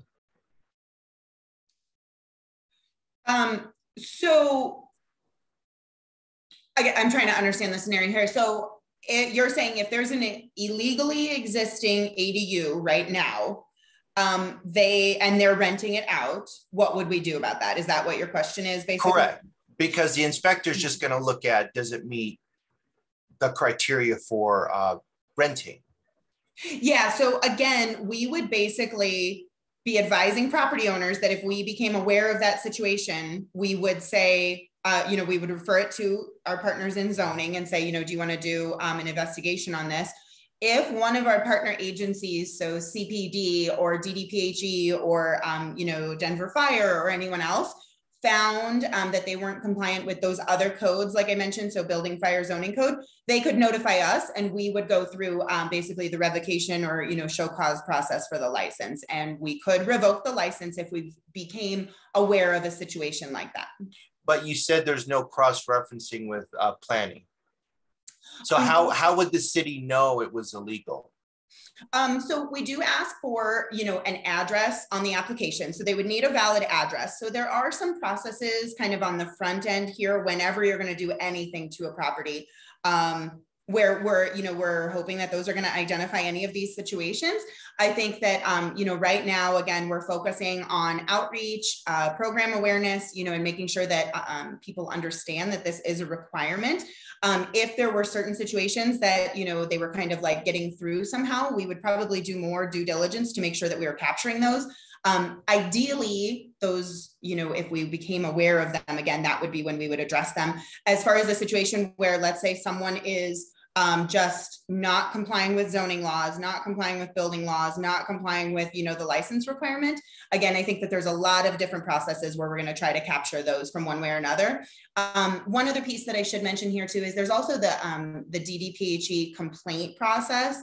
So let's say you were either the tenant or a neighbor or something like that. Those are kind of the way that they would be identified, or that's the way they would be identified right now. And that will still exist under the license process. Yes, but the inspector will not be providing any paperwork to the city for anyone to cross-reference. I guess where this is going is, so currently ADUs have a size limit if it's in the main structure or separate. So if I had a bungalow that was 1,000 up and 1,000 down, and I had converted the basement to an ADU, which was 1,000 3-bedroom ADU, that would actually go against zoning because the ADU is too large. But you won't have any data that will show that it's too large. And then the next question is so then I could actually, if I was improving a property, I could say I'm going to build 3 ADUs down there, and it's against zoning. But I can get it inspected and it will pass, but I can create income by doing that. And the city would have no way of knowing, correct? Yeah, so I mean, I definitely understand where you're going with this piece here. So the license is not intended to, enforce zoning laws. Zoning does have processes in place. The building department and zoning address this challenge all the time related to illegally established units, unpermitted construction. The license requirement is that they have to meet minimum housing standards for their rental units. They comply with the checklist. And again, there are avenues, for inspectors either to provide us feedback, for tenants, landlords, neighbors, and others, to provide feedback to the city to identify these types of properties. And as we work through our enforcement processes, in 2023, 2024, 2025 ongoing, we will be looking at, say, mailing lists for property owners for their physical versus mailing address to identify, where are these locations, and, doing enforcement as we identify those. So the main goal of the license is not to enforce zoning regulations, though. The main goal of the license is to enforce minimum housing standards and rental. Okay, so just a quick follow-up, and this where it all kind of ends is, so if I had built some illegal ADUs in my house and I get a permit and the city's now permitting me to rent them out, doesn't that make those illegal ADUs legal because I've gotten a permit for it, so therefore it's grandfathered in? Do you see what I'm saying? So when you obtain a building permit, one thing they are going to ask for is a zoning permit. So you wouldn't be able to go to, say, the building department and apply for a permit for, you know, I don't know, whatever you're going to do. They would verify the zoning at that time. Again, that's a process that exists today. I'm sorry, I'm looking on my phone here to try to get, I was going to include the ordinance language, but basically, again, the ordinance language for the residential rental license does not supersede anything that's in the building or zoning code, or building, zoning, or fire code. You still have to comply with those. So I certainly understand that this challenge around illegal units exists today. I don't know that that's that the license is primarily focused on addressing that. I certainly understand and appreciate, you know, where you're going with this conversation. However, you know, we're kind of in the licensing lane here. There's processes that address illegally established, you know, dwelling units. Okay, yeah, no, I'm just talking about that, the oddball units, because I guess the question really is, if an owner was to get the permit and rent it out, and then later you find out it's illegal, wouldn't the owner with the illegal ADUs have a premise to say, well, you've allowed me to rent it for these many years, how can you come back and tell me they're illegal? Because I've been paying or I've been renting them. I guess that's the main question. Yeah, again, so in the ordinance, and I'm sorry, I'm having such a hard time. I'm not. Okay, we're done with this topic. So, and I'm going to move us on. So Miles, you can take it offline right now. Okay. So you guys can communicate. Nicole, if you're going to stay on, that would be great. So if you guys want to keep this topic going or exchange information, but we're going to move on to our next because I need to roll this along, okay? So why don't we go ahead and if you want to respond to his question on the, in chat, perfect. Otherwise, we're going to move on to our next topic because I want to make sure that we're respecting people and we don't lose folks, okay? Thank you very much for that presentation. If you can send us the link, we could post, you know, a link to that and have people go ahead and reach out and be able to access that. Okay. I want to go on to LaMone. Do you want to introduce our two next speakers? I will. Thank you. My name is LaMone Noles. I'm president of the East Denver Residents Council. And I want to introduce the next two speakers who it's a good segue on the conversation about ADUs. The first is Josh Palmeri. He's a senior planner and ADU project manager with the City and County of Denver. The second speaker is Shawn Johnson. He is a resident of Sunnyside. He's also a member of the ADU Community Advisory Committee, and he has a very good personal story about his experience trying to get an ADU built on his property. So for right now, Josh, I'm going to hand this over to you. Thank you. Great. Yeah, thanks for that introduction, LaMone. Welcome. I'm Josh Palmeri, Senior City Planner, and I'm project managing the ADUs in Denver project. I'll try to keep it brief. I think we went a little long with that last topic, so I'd like to really get into the discussion, but I've got a few slides just to update everybody on what we're working on here and what this project is about. So hopefully everyone knows by now what an ADU is on this call. It is accessory to a primary structure, self-contained living space. Can be attached or detached, but the important note here is that it has to be accessory to something. It is a use, a defined use, and that use is only allowed to be currently allowed as accessory to a primary single unit dwelling use. What's definitely not in this project is we're not actually rezoning any parts of the city to allow ADUs through this project. We know there's a lot of interest in that, but we've heard that there's just not quite enough political will to do that as far as a full citywide legislative rezoning. So we're not taking that on in this project. If your property does not allow an ADU today, this project will not enable it to do so. We do have plan language in Blueprint Denver that says that ADUs should be allowed everywhere, but we are currently leaving that process up to those individual property owners to come forward and rezone their properties. Or also we're leaving it up to city council members to do larger citywide or legislative rezonings. So what is in this project is this idea of removing barriers to accessory dwelling unit construction. We're looking at where the zoning regulations are getting in the way of good outcomes, potentially more affordable outcomes, things like that. And we're looking really closely at this idea of context. And so making sure that ADUs do fit into different types of neighborhoods throughout the city, specifically like our suburban context neighborhoods where they don't have alleys that exist or their lot size shapes are a bit different. So this project will end up in revisions to the Denver zoning code. We'll propose recommendations to city council for approval, which will dictate the future size, shape, and location of ADUs. You know, why we're doing this work, we know that the way folks are living is changing. COVID's really shown a light on the need for a little bit more space, potentially, but especially more housing. We like the idea that folks are interested in flexibility on their property. And so you can live in the main house, rent out the ADU, live in both, potentially move into the ADU in the future and rent out the main house. And so it's a way for folks to really grow their property, grow into their investment, but also remain in place. We like some of the programs that things like the WDRC are doing where they're helping folks remain and prosper in their neighborhoods. They're actually helping place lower income tenants on their property with the help of Habitat for Humanity construction, low income loans to really help them reinvest in their property and stay in an established neighborhood that they know and love.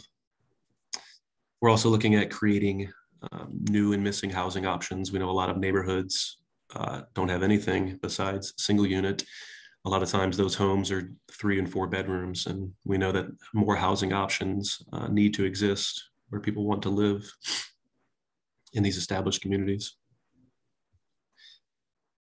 Right now, I mean, the cheapest, smallest parcel in Denver, smallest lot size is selling for $250,000. And so we know ADUs have a benefit as far as not having a land cost associated with them. They are square footage limited in size, so you can only build up to 1,000 square foot ADU on our biggest lot sizes. 650 and 865 are our 2 other thresholds. We think it's an efficient use of our resources. You know, we want to use the same roads and infrastructure that we already have. It feels like a more sustainable thing to do, to infill where we can. And typically ADUs, for what we're seeing for now, they're built by the current property owners. We're not seeing investors trying to buy up properties and put an ADU on there. The profit margins are just a little bit too slim, and it's more of a long-term investment. There's definitely interest. You know, people are becoming more interested in ADUs. We've seen a steady increase since we sort of re-legalized them in 2010. Permits are coming in, you know, rezonings. There's interest in doing so to their property, and especially in those suburban context neighborhoods. So in this project, we're trying to get a little bit ahead of the rush. But you can see the uptick in permits year over year, small blip in 2020 due to COVID, but with everything else, it's picking back up again. You know, we know Denver's still popular, it's still growing. So we've grown by roughly 115,000 people in the last decade, looking at potentially another 150,000 people in the next 20 years. And so we think ADUs are just one piece of the puzzle to help create some of those housing options and absorb some of the increase in population that is coming. And of course, as you all know, we are in, you know, quite the housing crisis. Denver is quoted to be short about 50 to 60,000 housing units. We're also becoming one of the most expensive cities in the country. And so we know ADUs can't solve this entirely, but we definitely think it's one part of the solution, and we'd love to address some of these things through accessory dwellings. So all this language, this guidance comes from Blueprint Denver, which, you know, came through the comp plan. I'm sure lots of folks on the call are familiar or participated in those processes, but this project is directly implementing Land Use Recommendation 5 from Blueprint Denver, which says very clearly to remove barriers to constructing accessory dwelling units, but also create those context-sensitive form standards.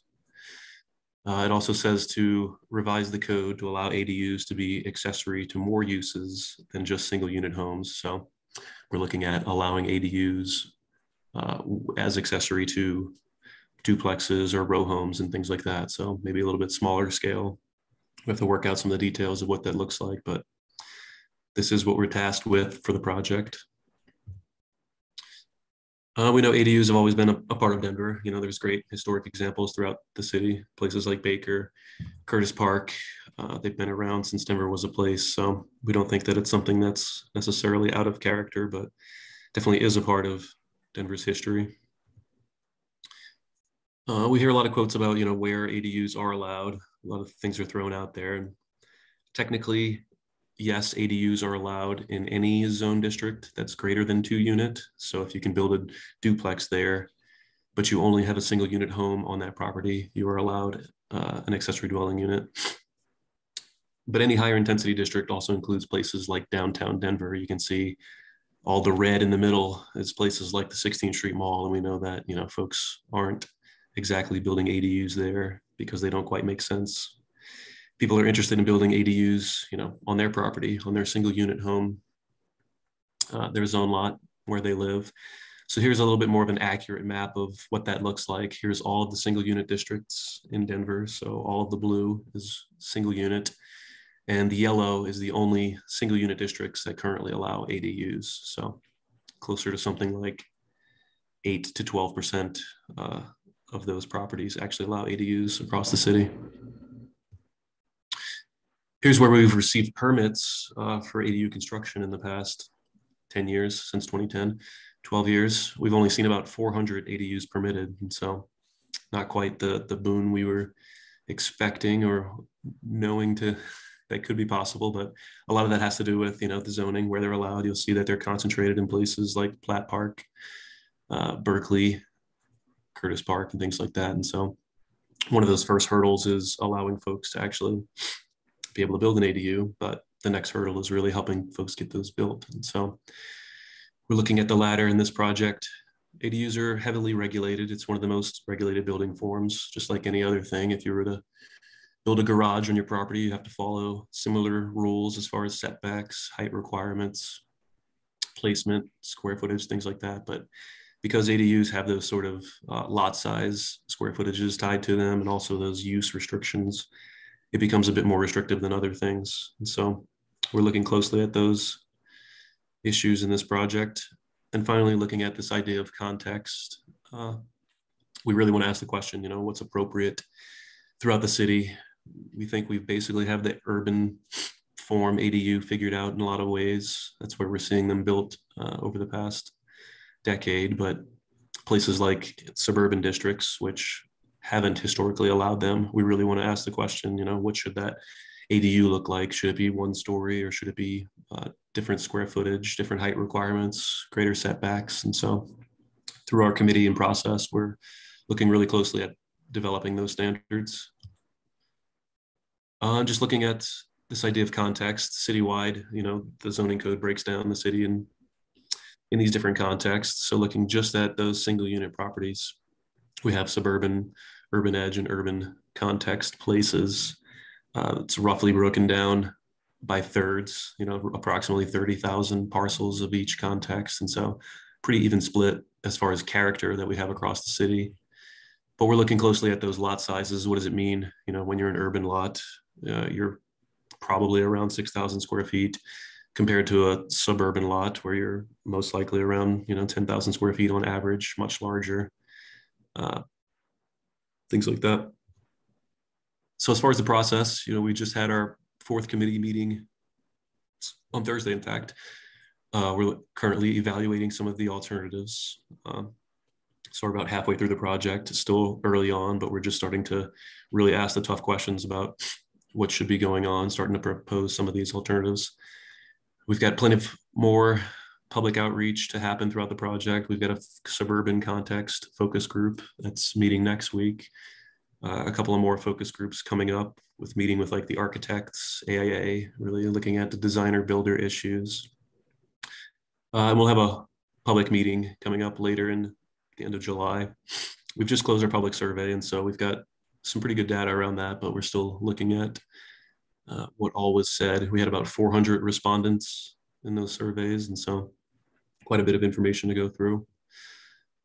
But where we are in the process now is thinking about these alternatives. And so some of the big ticket items that we just discussed this week with the committee were things like this idea of minimum lot size, height in stories, some of the building form regulations that we want to take a look at, which could really move the needle, we think, more than anything. Things like the bulk plane height, we want to ask if those things are appropriate. Building coverage exemption, setbacks, and reuse of existing structures, we've heard is very important and people are interested in. We're also looking at the idea of owner occupancy. What happens when you move away from your property and you have an ADU? Currently, you're required to either sell your property or decommission the ADU. And so the idea of kind of removing a usable housing unit from the market doesn't really sit well with a lot of our citywide policies and direction. We're looking more closely at creating those suburban compact zone districts. So really figuring out the numbers there dimensionally. And then of course, as I mentioned, allowing ADUs with other uses like duplexes, row homes, things like that. So yeah, just to quickly go through some of these alternatives. This idea of minimum lot size, you're not allowed to have an ADU if you don't meet the minimum lot size requirement that's in the code. We've heard that, it's a bit inequitable and kind of arbitrary in a lot of ways. If you're 3 square feet short, you can't quite get there. So if you have, let's say, a USUC lot size and your lot size is 5,400 square feet, not quite 5,500 square feet, you're technically not allowed to do a detached ADU. You can do an attached ADU, but we know that the detached product is a little bit more appealing to a lot of folks. And so we've discovered that citywide, we have about 21,500 lots that are currently ineligible for detached ADU, even if their zoning allowed it. And so looking closely at if that makes sense. Should we change those numbers? Should we just lower them, change the thresholds? But we think we could open up quite a bit of market here if we were to remove that entirely. This idea of the height in stories is a really complicated one. And so ADUs are limited to 1.5 stories in height, which technically means that your upper story may only be 75% of your lower story. And so looking at, sort of a typical lot size here, the allowance on paper is 650 square feet. But once you start whittling into some of those restrictions, like the bulk plane, like the parking allowance, ground floor, it's really hard to get to 650 square feet of usable ADU. It's really hard to get to a comfortable unit. This one, after cutting back, taking away 25% of footprint, you're actually only allowed about 400 square feet of livable space. And so this is something we're really asking the question of if that restriction is right or if that's getting in the way. Because on the outside, you're getting a building form that, looks like 2 stories, smells like 2 stories, but really just overcomplicates construction, design, and a bit of feasibility. How many of us can live in a 400 square foot unit comfortably today? So really thinking about that idea of housing options and, what's livable. Another one is this idea of the bulk plane. We've heard that trying to squeeze 2 floors into the current bulk plane standards makes it pretty difficult.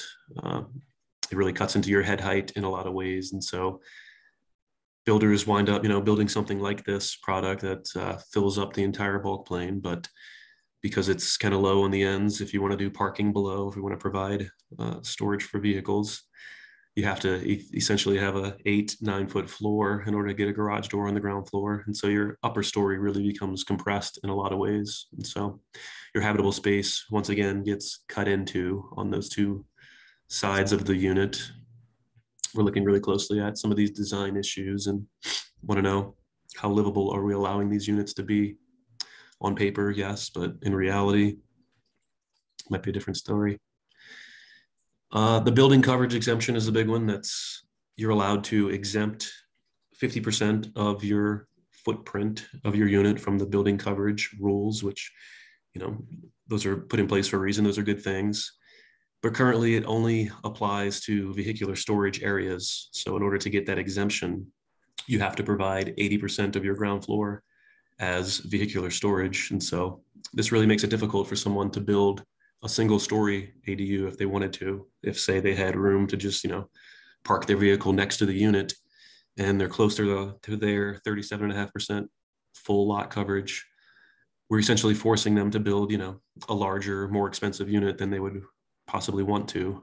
We want to enable the more affordable thing. So we don't see enough single-story ADUs, and looking at changing this restriction, or at least allowing accessory dwelling units to achieve the same exemption, we feel like would go a long way with increasing affordability and some of those housing options. And then finally, we're looking at the suburban context really closely. This idea of setbacks. We hear a lot about privacy, shadows, impacts to neighbors. And so here's an example. This is a suburban context neighborhood. So there's no alley here. We're currently in the backyard of someone's home, looking at 2 properties. And so this is what your neighbor could potentially build in the future. On the left is a primary structure, which the code allows today. So anyone can tear down their existing, you know, suburban home and or add on to it. They could add this essentially 3 stories, 2.5-story structure that would have to be set back 20 feet, but would be allowed to go up to 35 feet tall. And so you could have windows, you know, clearly facing your backyard, changing the potential privacy or feel of your backyard. That's in the backyard. Compared to an accessory dwelling unit. And so we're asking the question, well, you know, what's appropriate for an ADU? What's appropriate here as an ADU standard? And so we're looking at what should the height be? What should the setback be? And, you know, what feels appropriate here? Finally, this idea of reusing of existing structures. We have a lot of issues in the code that don't allow something like this, you know, cute little red garage to be built if it doesn't meet the current ADU setbacks. And so because this garage is not set back 5 feet off the alley, you're no longer allowed to use any portion of that structure as an ADU. And so, you know, potentially the gray new ADU here possibly had a garage that could have been converted in some ways if we were to get the zoning out of the way. So we want to ask the question if, you know, should we create allowances for that? Should we allow the new portions of the structure to, you know, come into compliance and actually allow you to use a bit of that existing structure, do the potentially sustainable thing and use the building that already exists versus having to demolish it, bring it to landfill and things like that. And so we know zoning gets in the way. Building code has a lot of do that. complications as well, but we think the zoning is definitely creating barriers. So that's all I have for my portion. You guys can contact me at any time. Josh Palmeri, joshua.palmeri@denvergov.org. Abe is also working on the project with me. I'm sure lots of you are familiar with him, and our project website can be found on the denvergov.org/text amendment page. But I'm not sure if you want to do questions now or do you want to move over to Shawn for a minute? Let's do a few questions and then we'll move over to Shawn. But a couple of questions. One of them is, it says, what would be street parking requirements for ADUs? Off-street requirements, we have no requirements for single unit dwellings citywide. So currently we do not require any parking off-site for a single unit. And that same requirement is extended to an accessory dwelling unit because the use is the same. It's simply an accessory use to a single unit primary. There are no current requirements. We do have that. Parking is incentivized through that lot coverage exemption. And so the way that the city has always sort of gone about it is exempting a garage up to 500 square feet. And so we've seen that the market is yielding off-street parking. It's potentially harder to sell a product without any parking provided. And so it hasn't been an issue. Next question is this. You mentioned there's about 400 ADUs that folks have applied for. How many of them are licensed for short-term rental versus, I think she means providing longer-term housing? Yeah, it's a good question. I mean, this is a tough one because there's quite a bit of a distinction as far as short-term rentals. A lot of short-term rentals are occurring in units that are second units, but are not actually ADUs and are not fully permitted as ADUs. We know that there's about 120 short-term rentals that exist in second units, but we also know that based on our assessor's data, there's about 1,500 citywide second units, and only about 400 of them have been permitted as ADUs. So it's not quite 400 to 1. It's more like 1,500 to 1. So it's a pretty low percentage. It's about 10% of second units are currently being short-term rented out. Okay, thank you. One other question. Issues regarding those places that have, they're trying to do conservation overlays for ADUs, or we've been working in Baker for at least 3 years on doing ADUs because clearly we have a lot of info. We've had a lot of units since the early 1900s that are, what would we now call ADUs? So, how is that going to work together? So if you can go into that a bit. I mean, as far as bringing units into compliance, or? No, the conservation overlay. Yeah, I mean, this we're just going to modify the base zoning. So I mean, whatever's applicable currently in the conservation overlay, like something like Curtis Park, which allows full 2 stories, exemptions from lot coverage and things like that, would not be modified. The conservation overlays are in place, unless potentially what we increase is less restrictive than a conservation overlay. We might look at potentially amending some of those. But I think through this project and through our committee, we're actually looking really closely at some of those conservation overlays because they've been so successful, especially things like Curtis Park. And so yeah, we're looking at what works well there and what we can apply citywide. All right, why don't we go on to Shawn, and then we'll have more questions afterward. Yeah, sounds great. Good morning. My name is Shawn Johnson. I am on the advisory board or committee with Joshua. I came to be on that because for a couple of years now, my family has been in the process of building an ADU on our property. We submitted our plans and had our hearings in the early beginning of 2021. We were building an ADU to house my mom, who was disabled and had gotten really sick in 2019 and into 2020. We were in compliance with all of the headache of building and designing an ADU, fitting it into the bulk plane, like Josh said, trying to create a comfortable living space in that 75% that you get, which is about 400 something square feet. But in the circumstances for our family, we needed to ask for an additional 95 square feet so that we could enclose the stairway, so we could install a chairlift to allow my mom to safely enter the project. I wanted to share an example. This is the top inset picture is what currently exists on our property, which is just a garage. It's more of a shed. It's not very functional, but we were going to replace it with this design. We did all the things that we were instructed to do. We went to our R&O, we presented our plan. Even when we made a slight change to the design, I went back to the R&O and presented. We got approval from them, unanimous vote from our neighbors as well. We took in to the BOA my mom's letter from my mom's personal doctor, letter from the Social Security Administration. We took letters from our direct neighbors who approved of our project. I contacted, and we could not be approved through this BOA because there was just inexplicable bias against our family that was consistent.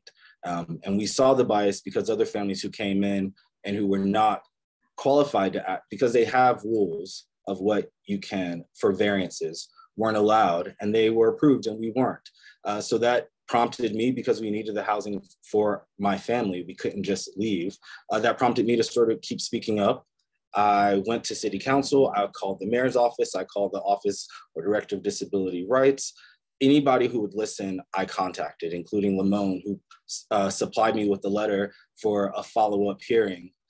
She was listed as one of the organizations that we could contact, who I suppose had a say in projects going on in neighborhoods. And she and 3 of the other organizations who were listed provided that letter. We still got nowhere with the BOA. So after being disproved or not approved and not approved and not approved at the 3 hearings that we attended, I didn't know what else to do. So I just went to the city asking for help. And in seeking that help, the zoning administrator at the CPD allowed us to go through what was an administrative adjustment first impression, we were the first people to do this with a disability request. And that allowed us to get the administrative adjustment to resubmit for the permit. We're still waiting on the approval of the permit all these years later, but that is how I got in contact with the ADU advisory board. And I'm really impressed so far with the work that's being done. A lot of the issues that we faced in just designing the project, we have to keep it in bulk plane, or the setbacks and everything else, especially on our smaller lot, really complicated the time that it took to even submit the first time. So I think it's going really well. And I hope that more people will show up and give feedback to how to create these solutions. I'm not sure, LaMone, if you wanted me to touch on anything else in particular, but let me know and I'll fill in. Well, your personal story is good because now we're talking about the application of the ADU zoning and the opportunities for residents to build up their property, add an ADU, for seniors to stay instead of having to sell out and go away. And from what I'm seeing this morning, it still looks like it's a complicated process. So I'm hoping that the committee can whittle that down to where real life people like us, because I'm a 30-year resident of Park Hill, can do what ADU was really set out and intended to do. It should not be for high-end investors, for high-income homeowners. It should be set up to where existing homeowners can build out their properties, generate rental income, and stay put. Exactly. That's what our family is trying to do. Yeah, I hear you, man. I'm with you. Let me know how I can help. Thank you. You did help. You did help. You have helped. I'll help some more too. Yes, thank you. I received one question. Hold on, let me get it. I think it came only to me directly from Miles. When the city removes single family zoning, how will this impact ADU requirements? Each lot will be allowed to have duplex, triplex, and quadplex per this zoning change. I think it depends on the size of the lot. Will size restrictions be eliminated? Oh, I don't know, a lot of hypotheticals in there. That's a tough one. I think, the future scenario is we're going to look closely at what that means. I don't think we're going to do anything inappropriate beyond what's allowed today. And so we do have standards as far as lot coverage, density requirements and things like that.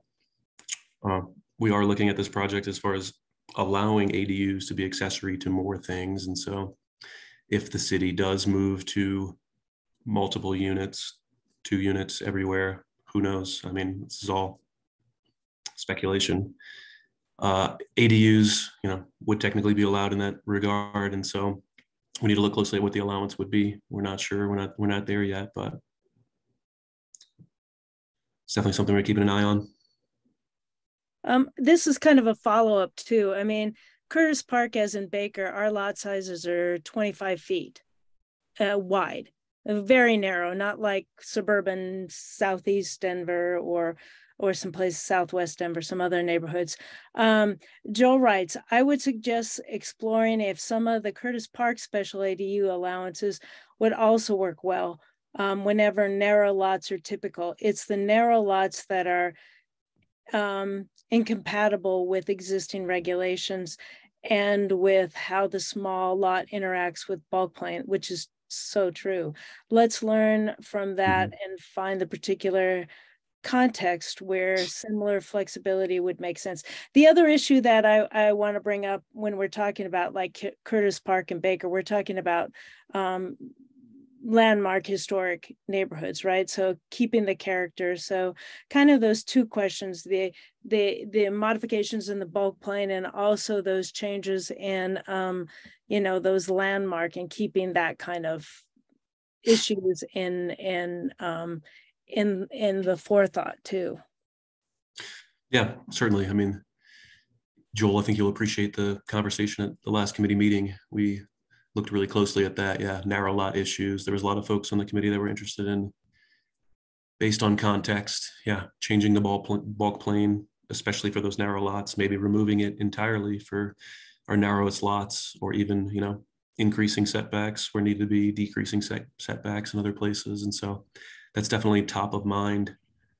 As far as, you know, landmark districts, we do have some interest on the committee, as well as simply just allowing ADUs by right in landmark districts, and help to, in a sense, and helps to, you know, prevent demolition or prevent modification of the existing structure. But we know, based on other cities, that when ADUs are allowed, people are more likely to keep the existing structure intact and in place. And so it definitely helps with character. And because they're smaller units towards the rear of the lot, they typically, you know, don't impact the street, the appearance of the neighborhood from the street. And so we think there's a lot of benefits there as well.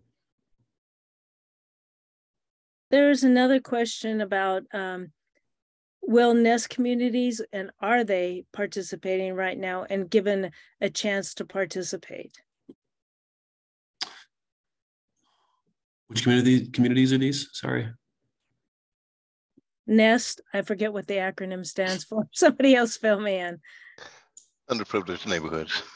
Yeah, but yeah, certainly. I mean, it's a citywide initiative, and so we're working closely with folks like Renee Martinez Stone. She's on our committee as well, looking at like GES Coalition, lots of these neighborhoods that have been historically sort of marginalized in a lot of ways. We know that many of our non-permitted ADUs exist in these communities. And so we want to make sure we do everything that we can to get the regulations out of the way and make sure that they are building something that is safe and up to code. But yeah, we've got great representation from those communities.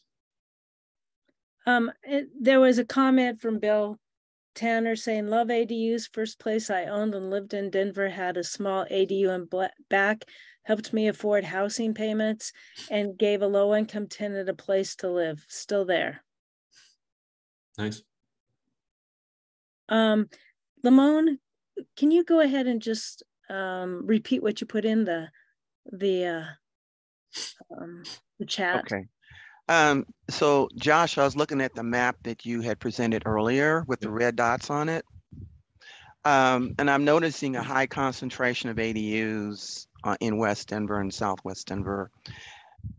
Very little activity east of Broadway in the Nest communities, which Emmett referred to earlier, and also, you know, into Park Hill. I know that parts of Park Hill is resistant to ADUs, whereas in North and Northeast Park Hill, there's a lot of seniors who could benefit from this plan. So is it a matter of outreach, or what? Why is the representation of ADUs on the east side so low? That's a good question. I think it starts with, you know, where the zoning was allowed. Currently, ADUs are not allowed in places like Montbello, lots of East Denver, lots of Northeast Park Hill. They're not currently zoned for them. And so there's an inherent barrier there just to start. You know, it's a 6 to 9 month process to rezone your property, $1,000 fee.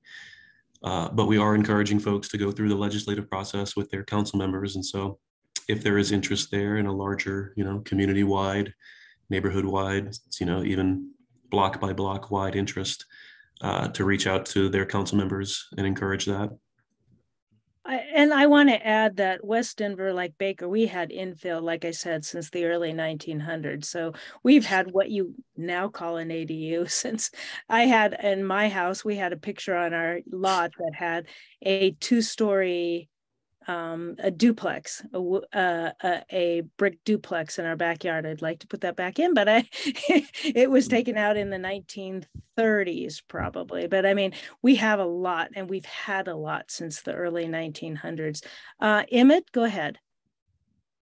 Yes, I have a question, because I've inquired about this ADU program, especially out in Southwest Denver, for over a year now, a year and a half, and I've gotten no feedback from the participants in the project. And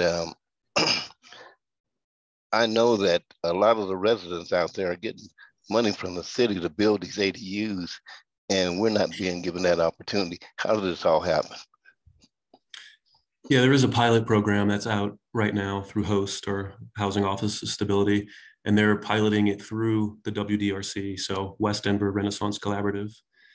They're the ones that are currently receiving majority of that funding because they're partnering with Habitat and because they're, doing this low income loan scenario with property owners. And so the pilot was established there, but they are looking at expanding that citywide in the coming years. And so it is still new and fresh, but I think they're seeing great success with that program. And we look forward to, more opportunity, especially on the east side, like you mentioned. Are the taxpayers putting that bill? And if that if that's the case, why isn't this an equitable project? It's a good question. I'm not sure exactly where the funding comes from, and it comes from the host, their funding stream. And so it's a portion of affordable housing, but I think the fact that it is simply just a pilot for now, it's like a 1-year temporary pilot. It's a pretty small pot of money to start, but it will be, expanded and treated more equitably in the future. Okay. We have a couple of questions from Miles, and then we'll go to Drew. Miles, you might have to ask yours. And looking at neighbor privacy for ADUs, what are your specific criteria?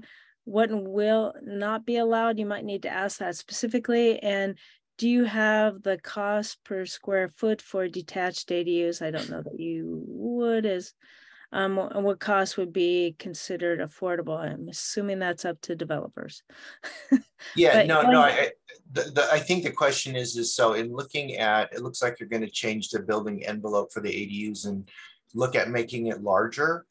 So in looking at the impacts of those changes and the distance to the neighbors, what is the city's criteria for what's allowed? I mean, you talk about privacy, but what are the concrete requirements, or are there, or is it just up to the city to decide that for themselves? It would be nice to have some knowledge as to how the city reviews that.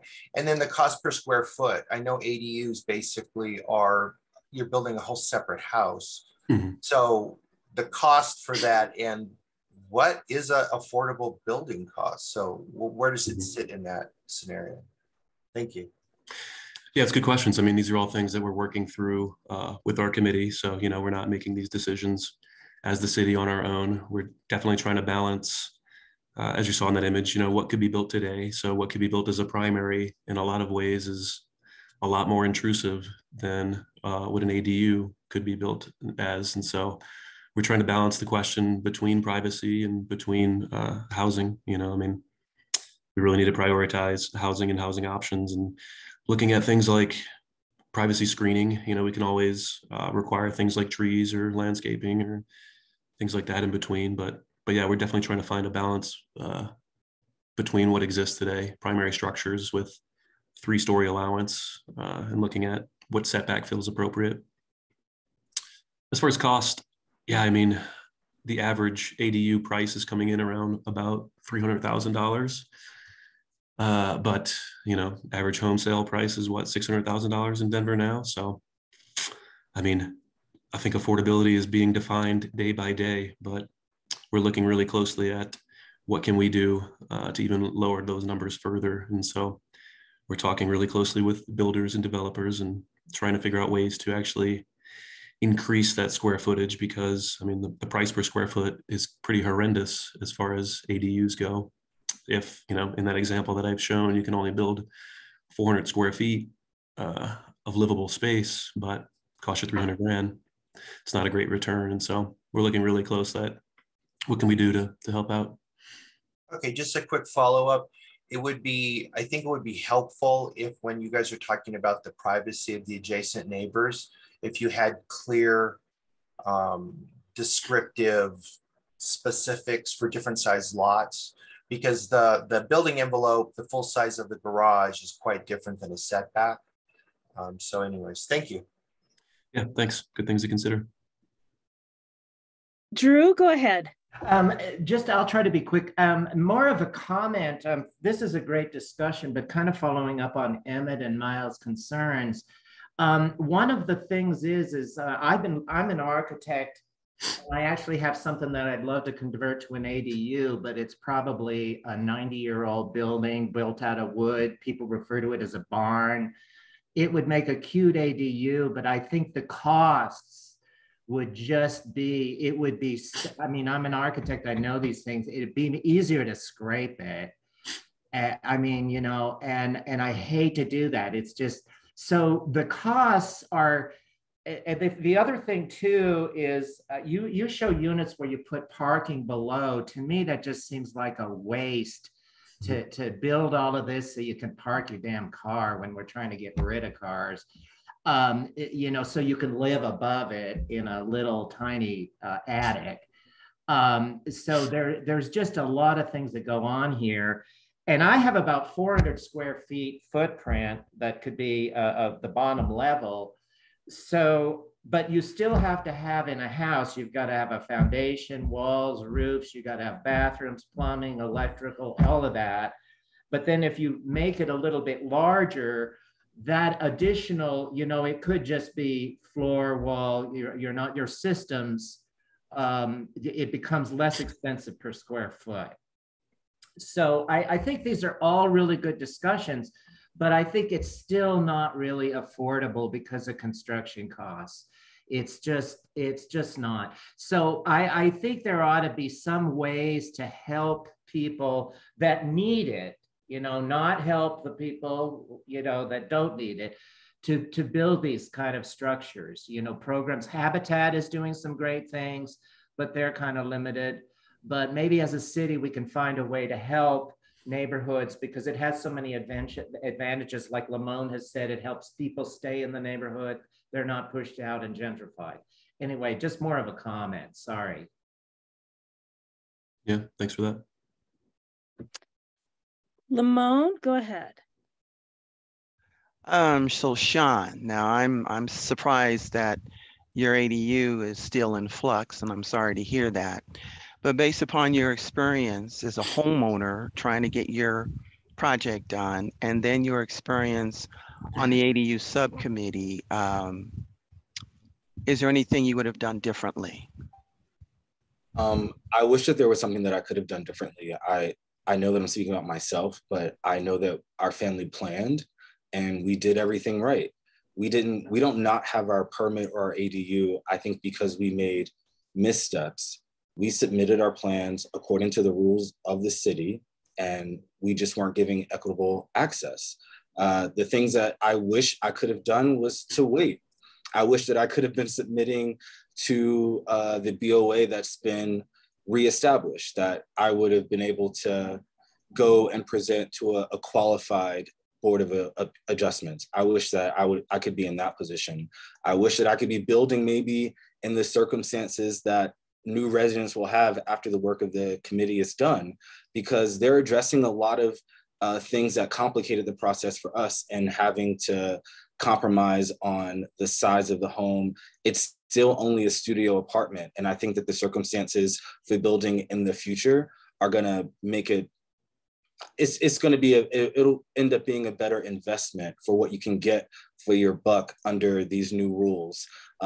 Like our lot will be different. There will be different setbacks and changes, hopefully, that come down the pipe. So I think if I could change anything, it would just be that all the work that's being done now could have been done 2 years ago. But I'm glad of the things that came out of our experience. I felt like I thought that there were systemic issues with the BOA and how they were granting permits. And so having those things addressed is good.